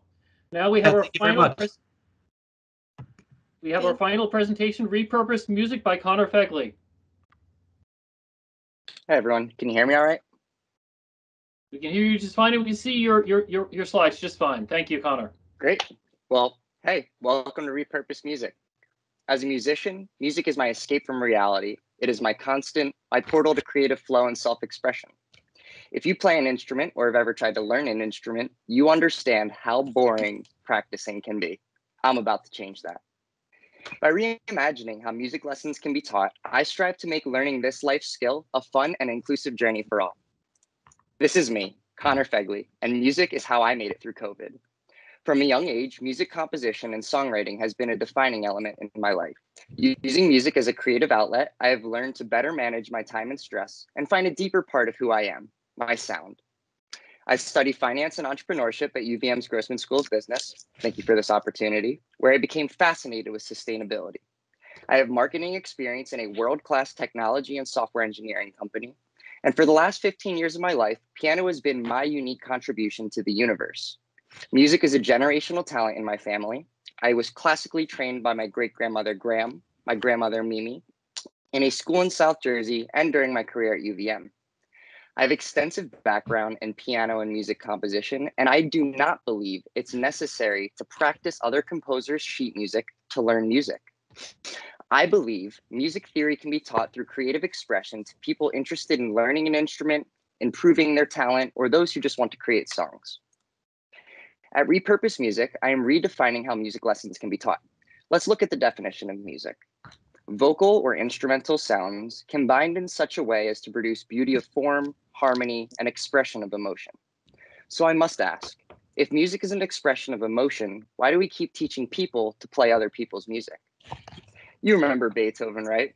He is a true musical genius who learned to play piano from his father. Now, he created the sheet music. He didn't practice it. So I'm saying enough with the classical training and learning to read sheet music. I want to teach people to find their own sound and be more in tune with their emotions. I offer a personalized experience for every student using production level software for song recording and sound design alongside musical professionals at competitive prices. Additionally, I am an instrument collection and rental service. I believe people should have access to any instrument, not just the hand-me-down guitars in their closet. Our membership subscription bundles both lessons and rentals at a discounted price. Under certain household conditions, music lessons will be free. I believe all people, especially those who are underserved, deserve a chance to learn music as a creative outlet and exploration of self. Now, earlier I mentioned my obsession with sustainability. With our repurposed instrument store, we no longer worry about creating waste. Here, we fix old broken instruments into fresh ones, and if unfixable for musical purposes, turn them into Instra furniture. We engage local artists to create these collector pieces. Now, we will target music lovers within 4 different customer segments: students, musicians, parents of children, and underserved community members. I interviewed 25 people within these segments, and the data shows their daily lives are occupied by time management, attending school, completing assignments, managing people's needs, and so much more. These cause a buildup of stress in people's lives. The data showed that over 70% of interviewees mentioned money as a pain, and over 90% struggle to find free time during their week. Repurposed Music will relieve these pains simply by teaching our customers to play an instrument. There are many studies that prove music has a positive effect on the brain, increasing creativity and reducing stress. Now, there are also many customer games like taking care of themselves, practicing gratitude, and socializing with friends and family, all things music can provide to a life. Our core business operations include collecting and distributing instruments, which will be crucial in scaling the business. Customers then have a choice to purchase or rent from our inventory. They could take a music lesson with us, or they could purchase converted instrument furniture made by our local artists. For maximum creative freedom, a customer may sign up for our membership subscription. The general flow is simple. Advertisement and marketing material is generated by our front office. Marketing material consists of print, social media, word of mouth, or affiliate program, which will prompt a response from customers. After choosing their offerings, the staff prepares an invoice to be paid by the customer. All transactions will be done via email or an online platform for waste reduction purposes. The business will operate in Burlington, Vermont to start. However, I can apply this business model to essentially any major city in the US. So next, I hope to scale into Boston. Here, I have organized Burlington's competition by least to most threatening to my startup. Most of the competition have a great location. However, they lack this creative freedom I keep talking about. At Repurposed Music, we have attractive prices. Our music lessons are simply more creative, making for a more personalized experience. I strive to have a vast inventory of instruments, from brass to woodwinds to percussion to string instruments, all in which can be rented. Something I have that these competitors don't is a sustainable repurposed instrument store. Additionally, I am the only one offering free lessons and free rentals to help underserved families. Burlington's market is rather large. The population of Burlington is about 40,000 people. 12% of the population already plays an instrument, and 80% of those who do not play an instrument are interested in learning. This is about 29,000 potential customers. Now, assuming average lesson costs are $60 and average rental costs are $50, with 3 lessons in the year and 1 rental in the year, the market size adds up to about $7 million. Assuming I can capture 10% of this market, that equates to about $700,000 in revenues annually in Burlington alone. So looking at a financial model, startup costs equal about $55,000. Under the assumption I receive no donations, it will take about 3 years to break even, although I find it unlikely I'll receive no donations considering the nature of Vermont. Our fixed and overhead costs total about $325,000. Luckily, there are many underestimated revenue streams to cover these overprojected costs. My 3 main sources of revenue are music lessons, instrument rentals, and membership subscriptions, which account for over 90% of total revenues. In time, I will introduce the repurposed instrument store and begin selling sample packs. Students will allow us to use and enhance their sound and song ideas so that we can sell them to musicians and producers in return for store credit.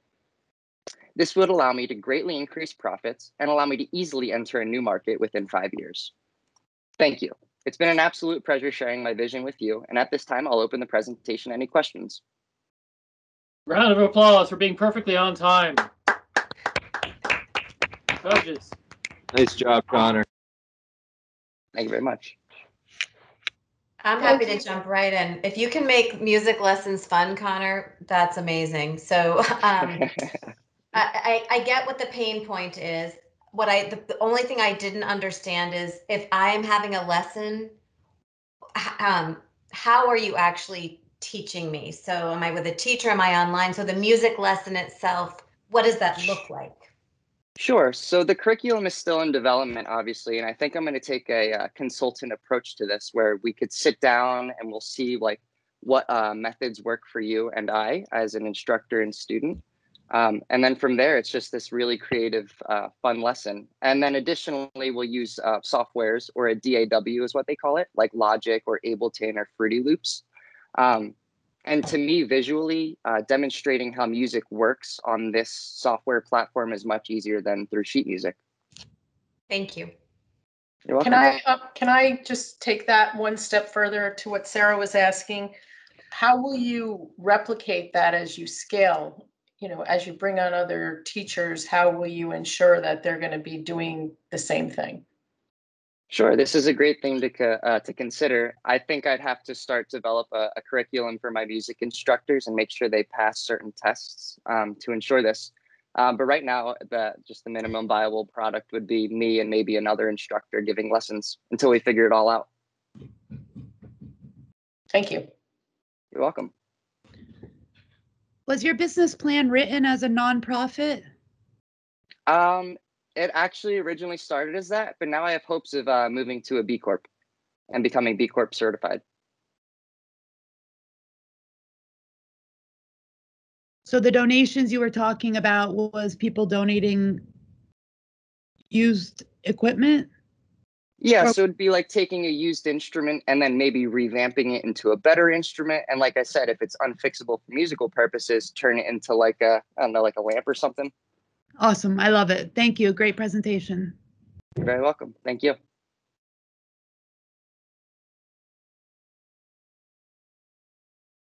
Other questions from the judges?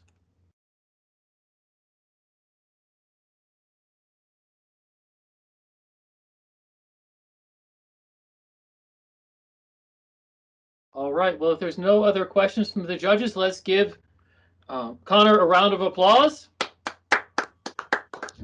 And I'd just like to say congratulations to all the other competitors. It's been an honor presenting and competing against you. All right. Well, I see this as competing not against each other, but with each other, because there are so many good ideas tonight. If you could stop sharing your screen so I could share mine. Now it's time for the fun to begin. Let me just quickly share my screen here to outline what's up next.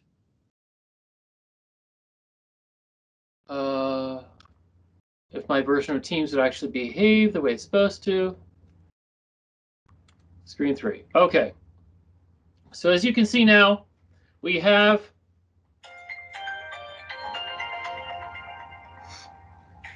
multiple devices going off at the same time. We are at that point where it's time for the judges to be secluded, but before we send the judges off, just a reminder about what the judges will be deciding.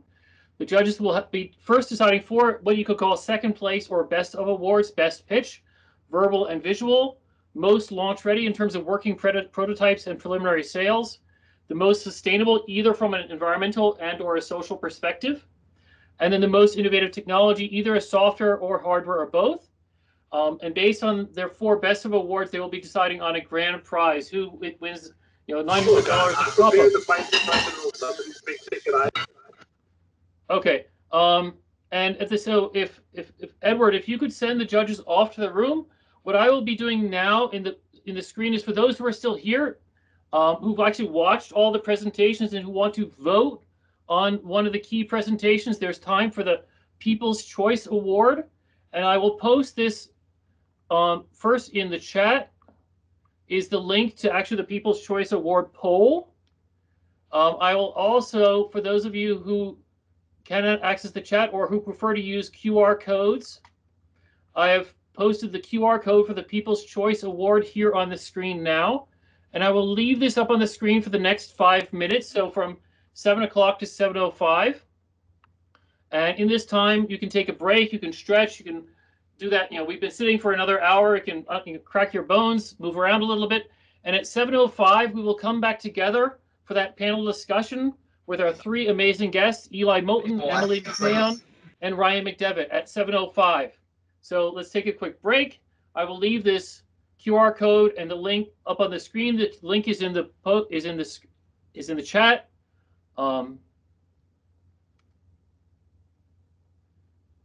And we will get back in 5 minutes from now.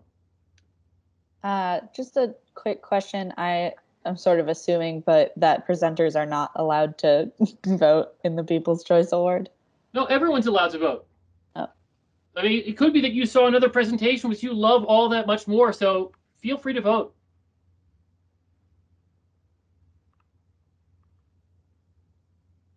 Now, the one thing I'm asking is when you get to the poll, as some of you have seen, I'm not only asking for your vote, but I'm asking for your reason why. And the reason I'm doing this is so that people have a chance to not only get their ranking, but also to get tips from the people in the audience. So I see we've already had a number of folks. We've already had 4 responses, so the responses are building up. We have 5 responses. Now, of course, Alistair, everyone should only vote once. I will double check after the event to make sure that everyone has voted once. You know, we're looking for clear winners, but I'll definitely double check. I can't check to see if everyone's voted once now, but I'm definitely encouraging everyone to only vote once. And of course, give you a reason why. We're already up to 14 responses.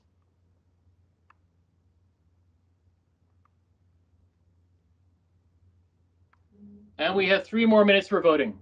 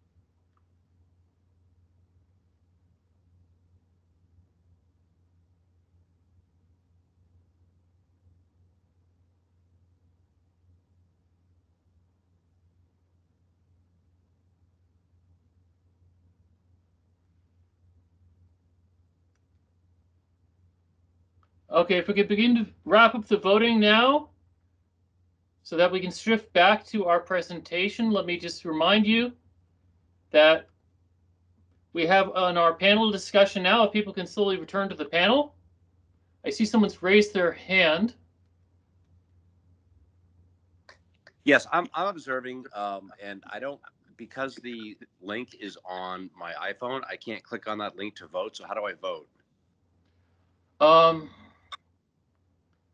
So in other words, I'd have to, if I were on my PC, I could use a QR code, but since the link was on the screen, I can't, that's not a hypertext. Can you see the chat stream on your phone? The what stream? Okay, if you're actually using the Microsoft Teams app, you should be able to see there's a chat function, and in that chat function is where I posted the link. And if you click the link in the chat stream, you should be able to vote. Okay. All right. Okay. Thank you. Thank you. All right. All right. So I will say we have our three panelists right now who will introduce themselves in just a moment. I will turn off my screen so we can actually they will turn on their cameras in a moment. This is new this year. In the past, we've had a meet and greet with drinks and snacks. We can't do this online virtually. Hopefully you brought your own drinks and snacks. So what we'll do now is I will introduce our three panelists. The first is Eli Moulton, the founder and managing member of the Moulton Law Group, which specializes in small business law and entrepreneurial finance. Emily McMahon, who is the director of marketing at Scout Digital, which provides digital media and online marketing solutions. And she's had many other entrepreneurial roles in the community, which she will talk about. And we have Ryan McDevitt, the founder and CEO of Benchmark Space Systems, which develops innovative propulsion systems and cube satellites. So I will stop sharing my screen so we could actually see our panelists.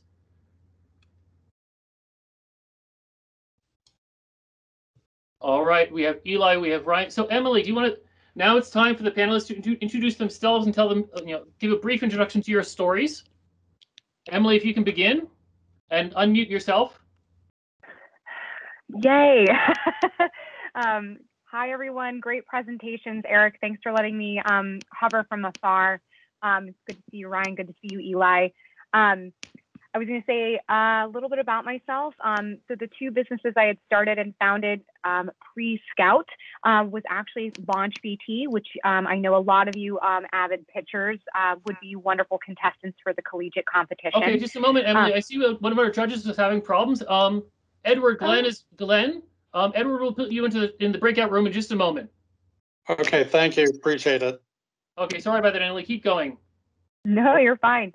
So in terms of kind of several organizations, I've had the hand in starting a lot of organizations and gotten to be really involved in the startup and entrepreneurial community in Vermont and New England. Really happy to continue that effort over at Scout Digital as the junior partner and head of marketing. Specialize in digital marketing, outreach, lead generation, and really scaling marketing systems and go-to-market strategies for companies in the area, anywhere from startups to enterprise. That's me.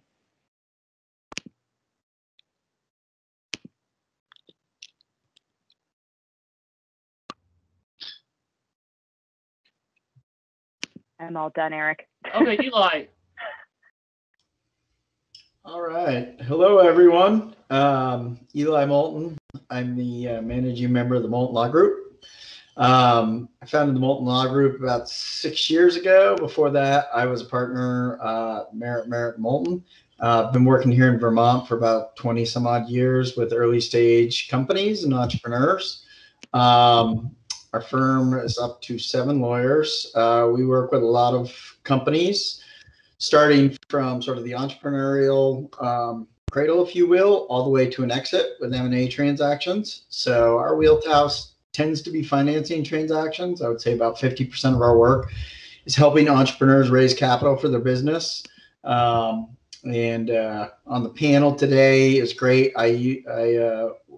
I met Ryan through Launch VT, which Emily is in charge of putting together. So it's a small world here in Vermont, and it's great to all be on the panel together. All right, Ryan.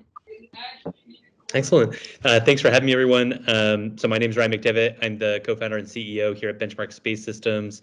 We build propulsion systems that help small satellites move around in space. I got started doing that as a graduate student at the University of Vermont, and had lots of support along the way from great organizations like LaunchPT, VSET, and the Office of Technology Commercialization at UVM. Like Eli said, I'll put in a plug, not that he needs it, but he's our lawyer and he's been a great help to us along the way. So excited to talk to you all. All right. Well, what questions do we have from the audience? If you have a question, please enter it into the chat, or if you have trouble visualizing the chat, feel free to speak up.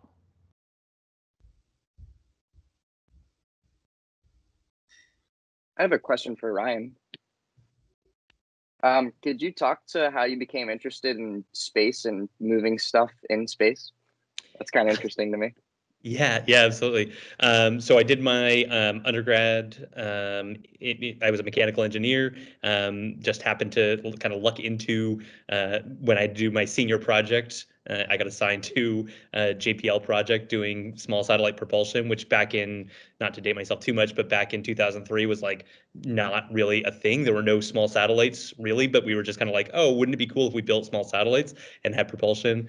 Went off, did other stuff. I worked at Pratt & Whitney, worked on jet engines, other things. And then I was in Vermont, and Professor Darren Hitt got a grant to do small satellite propulsion. He knew my advisor from WPI, where I'd done my undergrad, and connected us. So it was just kind of like this serendipitous. He reached out to me and was like, hey, have you ever thought about going back to grad school? And I was like, I was just thinking about going back to grad school, and got connected that way. It was really just academic. It was kind of a fun experience. And then as I was graduating in 2014, the small satellite market just took off. There are now hundreds of companies doing it. There are hundreds of millions of dollars going into it. So it was just kind of right place, right time, and lots of great support along the way. Oh, that's awesome. I'll have to put you in contact with my mechanical engineering roommate, who is just so happening working on materials to be sent to Mars. That sounds great. I'd love to talk to him. Okay, other questions from the audience?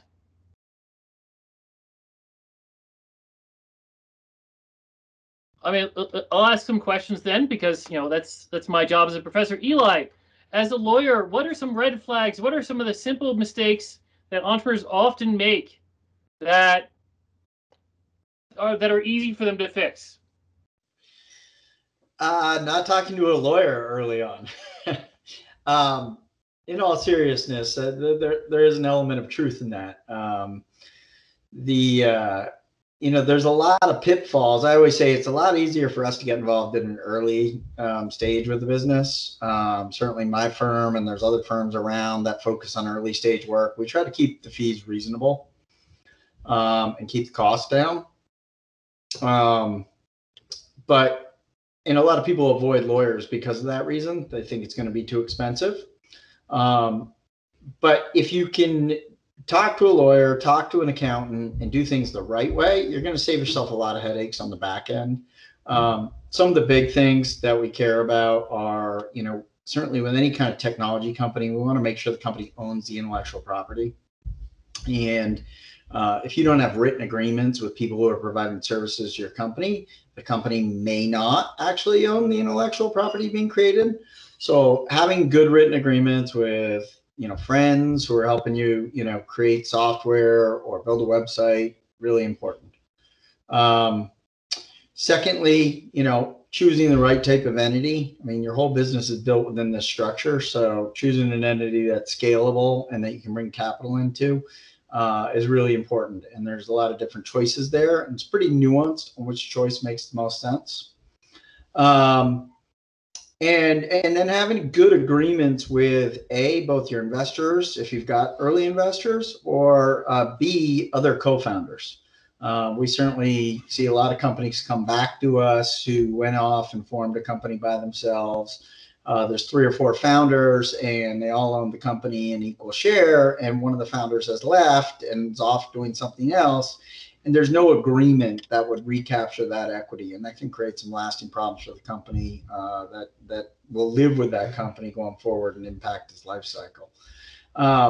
So those are some of the biggest pitfalls, and that's why, you know, talking to good advisors, talking to other entrepreneurs, getting a good lawyer involved, getting a good accountant involved, are things that you should do. And, you know, certainly we do it, other lawyers do it, accountants do it. You know, people are going to give you an initial consult and talk to you without charging you anything. So, you know, don't let the money aspect scare you away from talking to people who have done it before and can help you out. Okay, I have, of course, extra questions for Ryan and Emily, but I see two questions have come up. Two hands have gone up. First, Donnie, one of the presenters, has a question.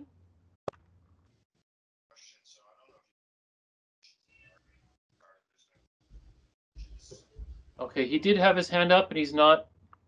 Donnie, are you there? Can you hear me now? We can hear you now. Sorry, my headset was off. Sorry, we are, I don't know if you actually saw the presentations, but we are building electric rollerblades, and we were invited out by a rep for rollerblades.com to go out this Sunday. We obviously have not had time to do our patent pending yet. We were planning on doing that this summer, which is why we've posted nothing on the internet. We've shown no one IP outside of this presentation. We've been as careful as we can because obviously we can be beat to market really easily by a company that actually has money. How worried should we be about events like that, where we're not like intentionally showing off our technology, but if we are at an event with a representative, obviously we consider him a friend and don't think he'd do this to us, but you never know. Well, one thing you can certainly do is use a non-disclosure agreement. So, you know, if you're sharing any of your intellectual property, especially pre-patent, I mean, you know, if you disclose your information publicly, it can jeopardize your ability to patent something later. So, you certainly want to be wary of that. But if you're, you know, if you're sharing any kind of, you know, what I would say, truly confidential information, sensitive information related to your technology or what you're doing, you know, there's a lot of good form NDAs out there, and people expect you're going to say, hey, you know, we're happy to meet with you, discuss this, share this information with you, but I need you to sign a non-disclosure agreement. So I guess that's what I would recommend. And a super quick follow-up, I don't want to take up too much of your time, is on Sunday, I imagine, at least I hope he's going to be impressed with our technology because we've done a pretty good job. If he asks that he wants to have us come in and show higher ups in the company, I assume we'd want to get a patent pending before we show anyone in that kind of a capacity. Or can we still be just protected by an NDA if we are going to a company that's specifically interested in our technology because they've shown interest before with other companies?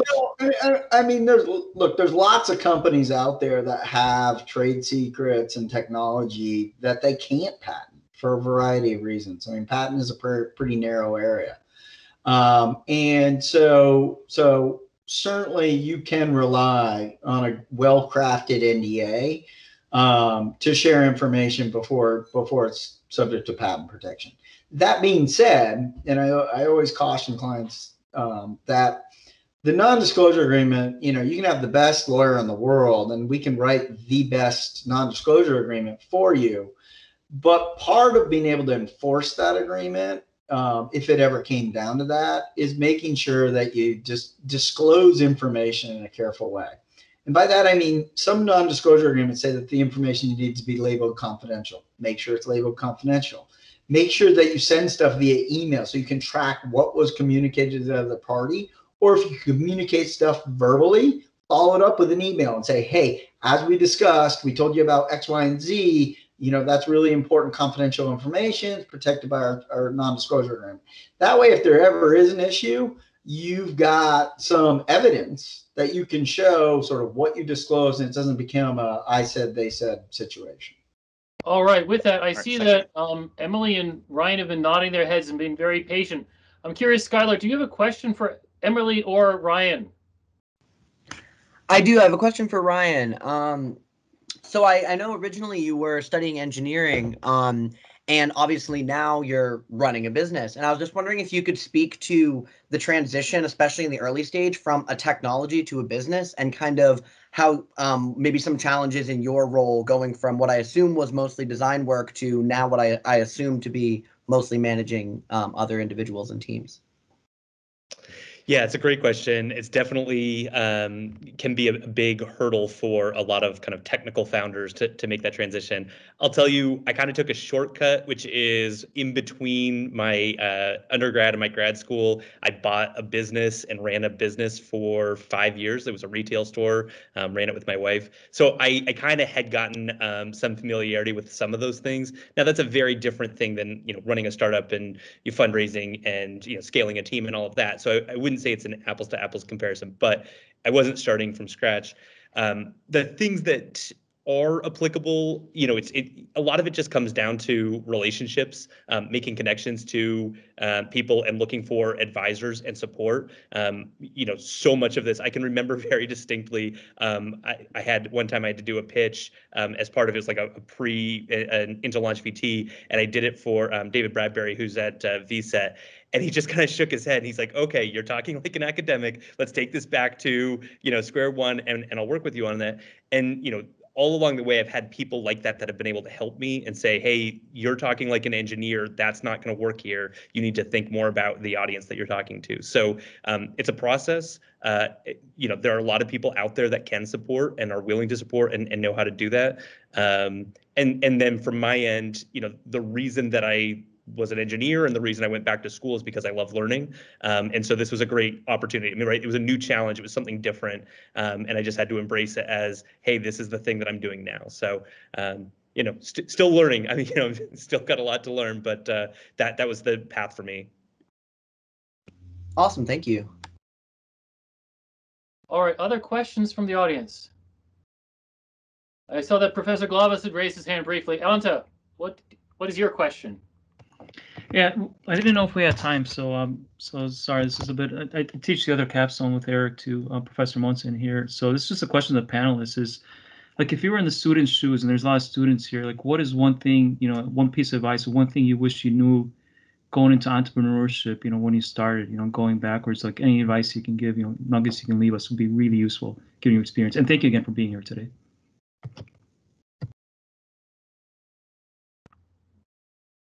Emily, do you want to start? You're muted. Got it. I think one of the biggest things I'm sure all the panelists on here and Ryan can attest to too is it's work. I think, you really have to want and be passionate about something. So I think what's really exciting is as, everyone can kind of attest to, you wear many hats when you're an entrepreneur, and especially when you're getting started or scale a company. You will dabble in all of the things that I've done, from marketing to business development to HR, and you'll be surprised how quickly that scales beyond your control. So definitely first advantage, I think, if you're in a managerial role or if you started a business before, you already have an idea of what Ryan has talked about the level of complexity that can happen when you start a business. So you got to be really passionate and love what you do, because it becomes really integrated in the life that you have. Outside of that, I will say that I'm finally at a point where I've built one of the best teams I've ever had. Know who can be your partners and know who's going to be your friends in business versus your friends before business. It's a tough business to grow a company with people, and you can't do it alone. So really know who's going to be those partners to help you carry that mission forward, and really know what you don't know, and really find those creative people that can bring that expertise on, that know something better than you, hopefully. Ryan? Yeah, my answer is pretty specific to, maybe not, but I think it's a little bit specific to deep tech or like a harder tech, like a longer development process. But the biggest thing for me was just patience, and understanding how much of it is you show up that first time and you say, hey, I've got a great idea. And everyone kind of looks at you and they go, yeah, sure you do. And then you have to come back and they have to see that you're going to stick with it, like that. Like if they're going to partner with you, they need to know that you're committed to it. So you need to be able to come back. You need to be, showing progress, showing momentum, like demonstrating that. So for me, it was, if I look back at the process from, graduating to where I'm at today, it's like just these annual milestones of times that I saw people, and it's like, hey, we've made progress since the last time I saw you. And if I'd expected that all to happen in a summer or, a few weeks, it just wasn't going to happen. So patience was the big one for me. Cool. Eli? Yeah, I mean, I sort of following on that, I would say my observation, certainly I'm an entrepreneur and that I've got my own business, but I also vicariously get to start 20, 30, 40 businesses a year. And I've been doing that for 20 years. So I feel like I've seen a lot. And the one thing I would say is it's going to cost you 3, 4, 5 times more money than you think. And it's going to take 2 to 3 times longer than you think. And I have that conversation with every client, and they all kind of chuckle. And then they come back, 2 or 3 years later and they go, you were right. So it's expensive. You need a lot of the capital. You're going to underestimate it, and it takes a longer time than you think. And it's fascinating because if you look at the companies that have been really successful in Vermont, in the venture capital world, there's always this dynamic of, oh, well, it takes 5 years. That's what the VC wants to see for you to reach an exit. In my experience, that's an academic wish list, and in practice, it's 10, it's 20 years. I mean, there's some outliers where it happens quickly, but if you look at the successful companies in Vermont that have really been successful exits, like Dealer.com, Green Mountain Coffee Roasters, Ben and Jerry's, they were 20, Magic Cat, they were 20-year life cycles. They were not 5-year life cycles. So it takes a long time, costs a lot of money. Okay. Any more questions? Because I've just heard from the judges; they're ready. They'll be coming back soon. But of course, if the audience has another question for the panelists, Hogwarts. Just a moment. We're just wrapping up the panel here. Hannah, any more questions from the audience for either for Eli, for Ryan, for Emily? Any parting advice, Emily? Any parting advice for our student entrepreneurs here at UVM? Apply to launch VT. I will encourage, we've created quite the pipeline here in Vermont. And guys, for a really small community network, there is no better people to get coffee and accelerate your idea and test it out. So any parting words? You really want to dial this in, apply to launch VT and keep going through the connections. You will not be disappointed if you're passionate enough. And there's a lot of resources you may not even realize that can grow your company. Okay, Ryan? Okay, that's cheating because that's what I was going to say. But I'll say it more generally because, there are so many resources at UVM, in Burlington, in Vermont, and even in New England. There are so many smart people. There are way more people here than you know that have done amazing things. They're out there. They love to give back. If you can get connected with them, show your passion, show your interest, show your kind of stick-to-itiveness. It'll matter, and people will help you. Eli, parting words. Yeah, I think it's been said. It's kind of the theme of this whole talk, which is we live in a great little community here in Vermont, and we have a great startup community. And so take advantage of it. I think that's the theme of our panel conversation. Well, definitely. Well, thank you very much to our panelists. Thank you very much, Eli, Emily, Ryan. Keep in mind, participants, competitors, if you're looking for mentors in the community, these are some of the most amazing mentors I know. They've been in the, they're doing it, they're supporting it, and they certainly know what they're talking about. So let's give them a round of applause. All right, so now it's Emily. So now it's time for the judges. We have this was obviously a relatively quick decision based on the history of this event. So I'm very happy that they, but we have some judges who've been in this before, so they know what they're talking about. So I will turn the floor over to the judges to announce first who are the best pitched, the most launch ready, the most sustainable, the most innovative, and then the grand prize. And once the grand prize is announced, then I will add on top the icing on the cake about who has won the People's Choice Award. Great.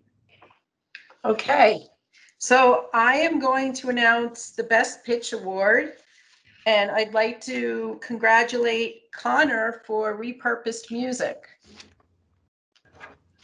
Let's give Connor a round of applause. Thank you so much. All right, and I have the pleasure of announcing the winner for most launch ready, and congratulations to Alistair and Carefree.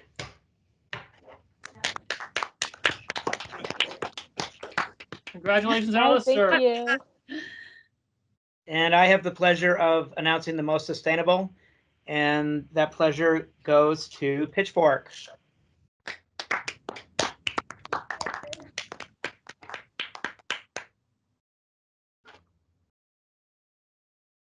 Okay. And for innovative technology, this was an easy one for all of us. I would like to announce the award to Able. Yay!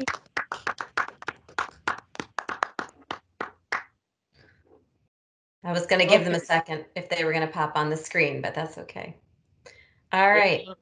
Oh, there you are. There you are. Nice. Congratulations. Awesome. So before we announce the one grand prize, sort of the best of the four, all the judges wanted to really thank all of the participants. The presentations were unbelievable.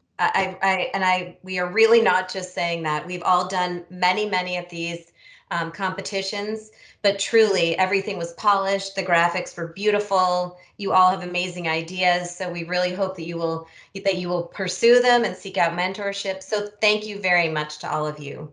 And we decided that the overall grand prize is going to go to Alistair and Carefree.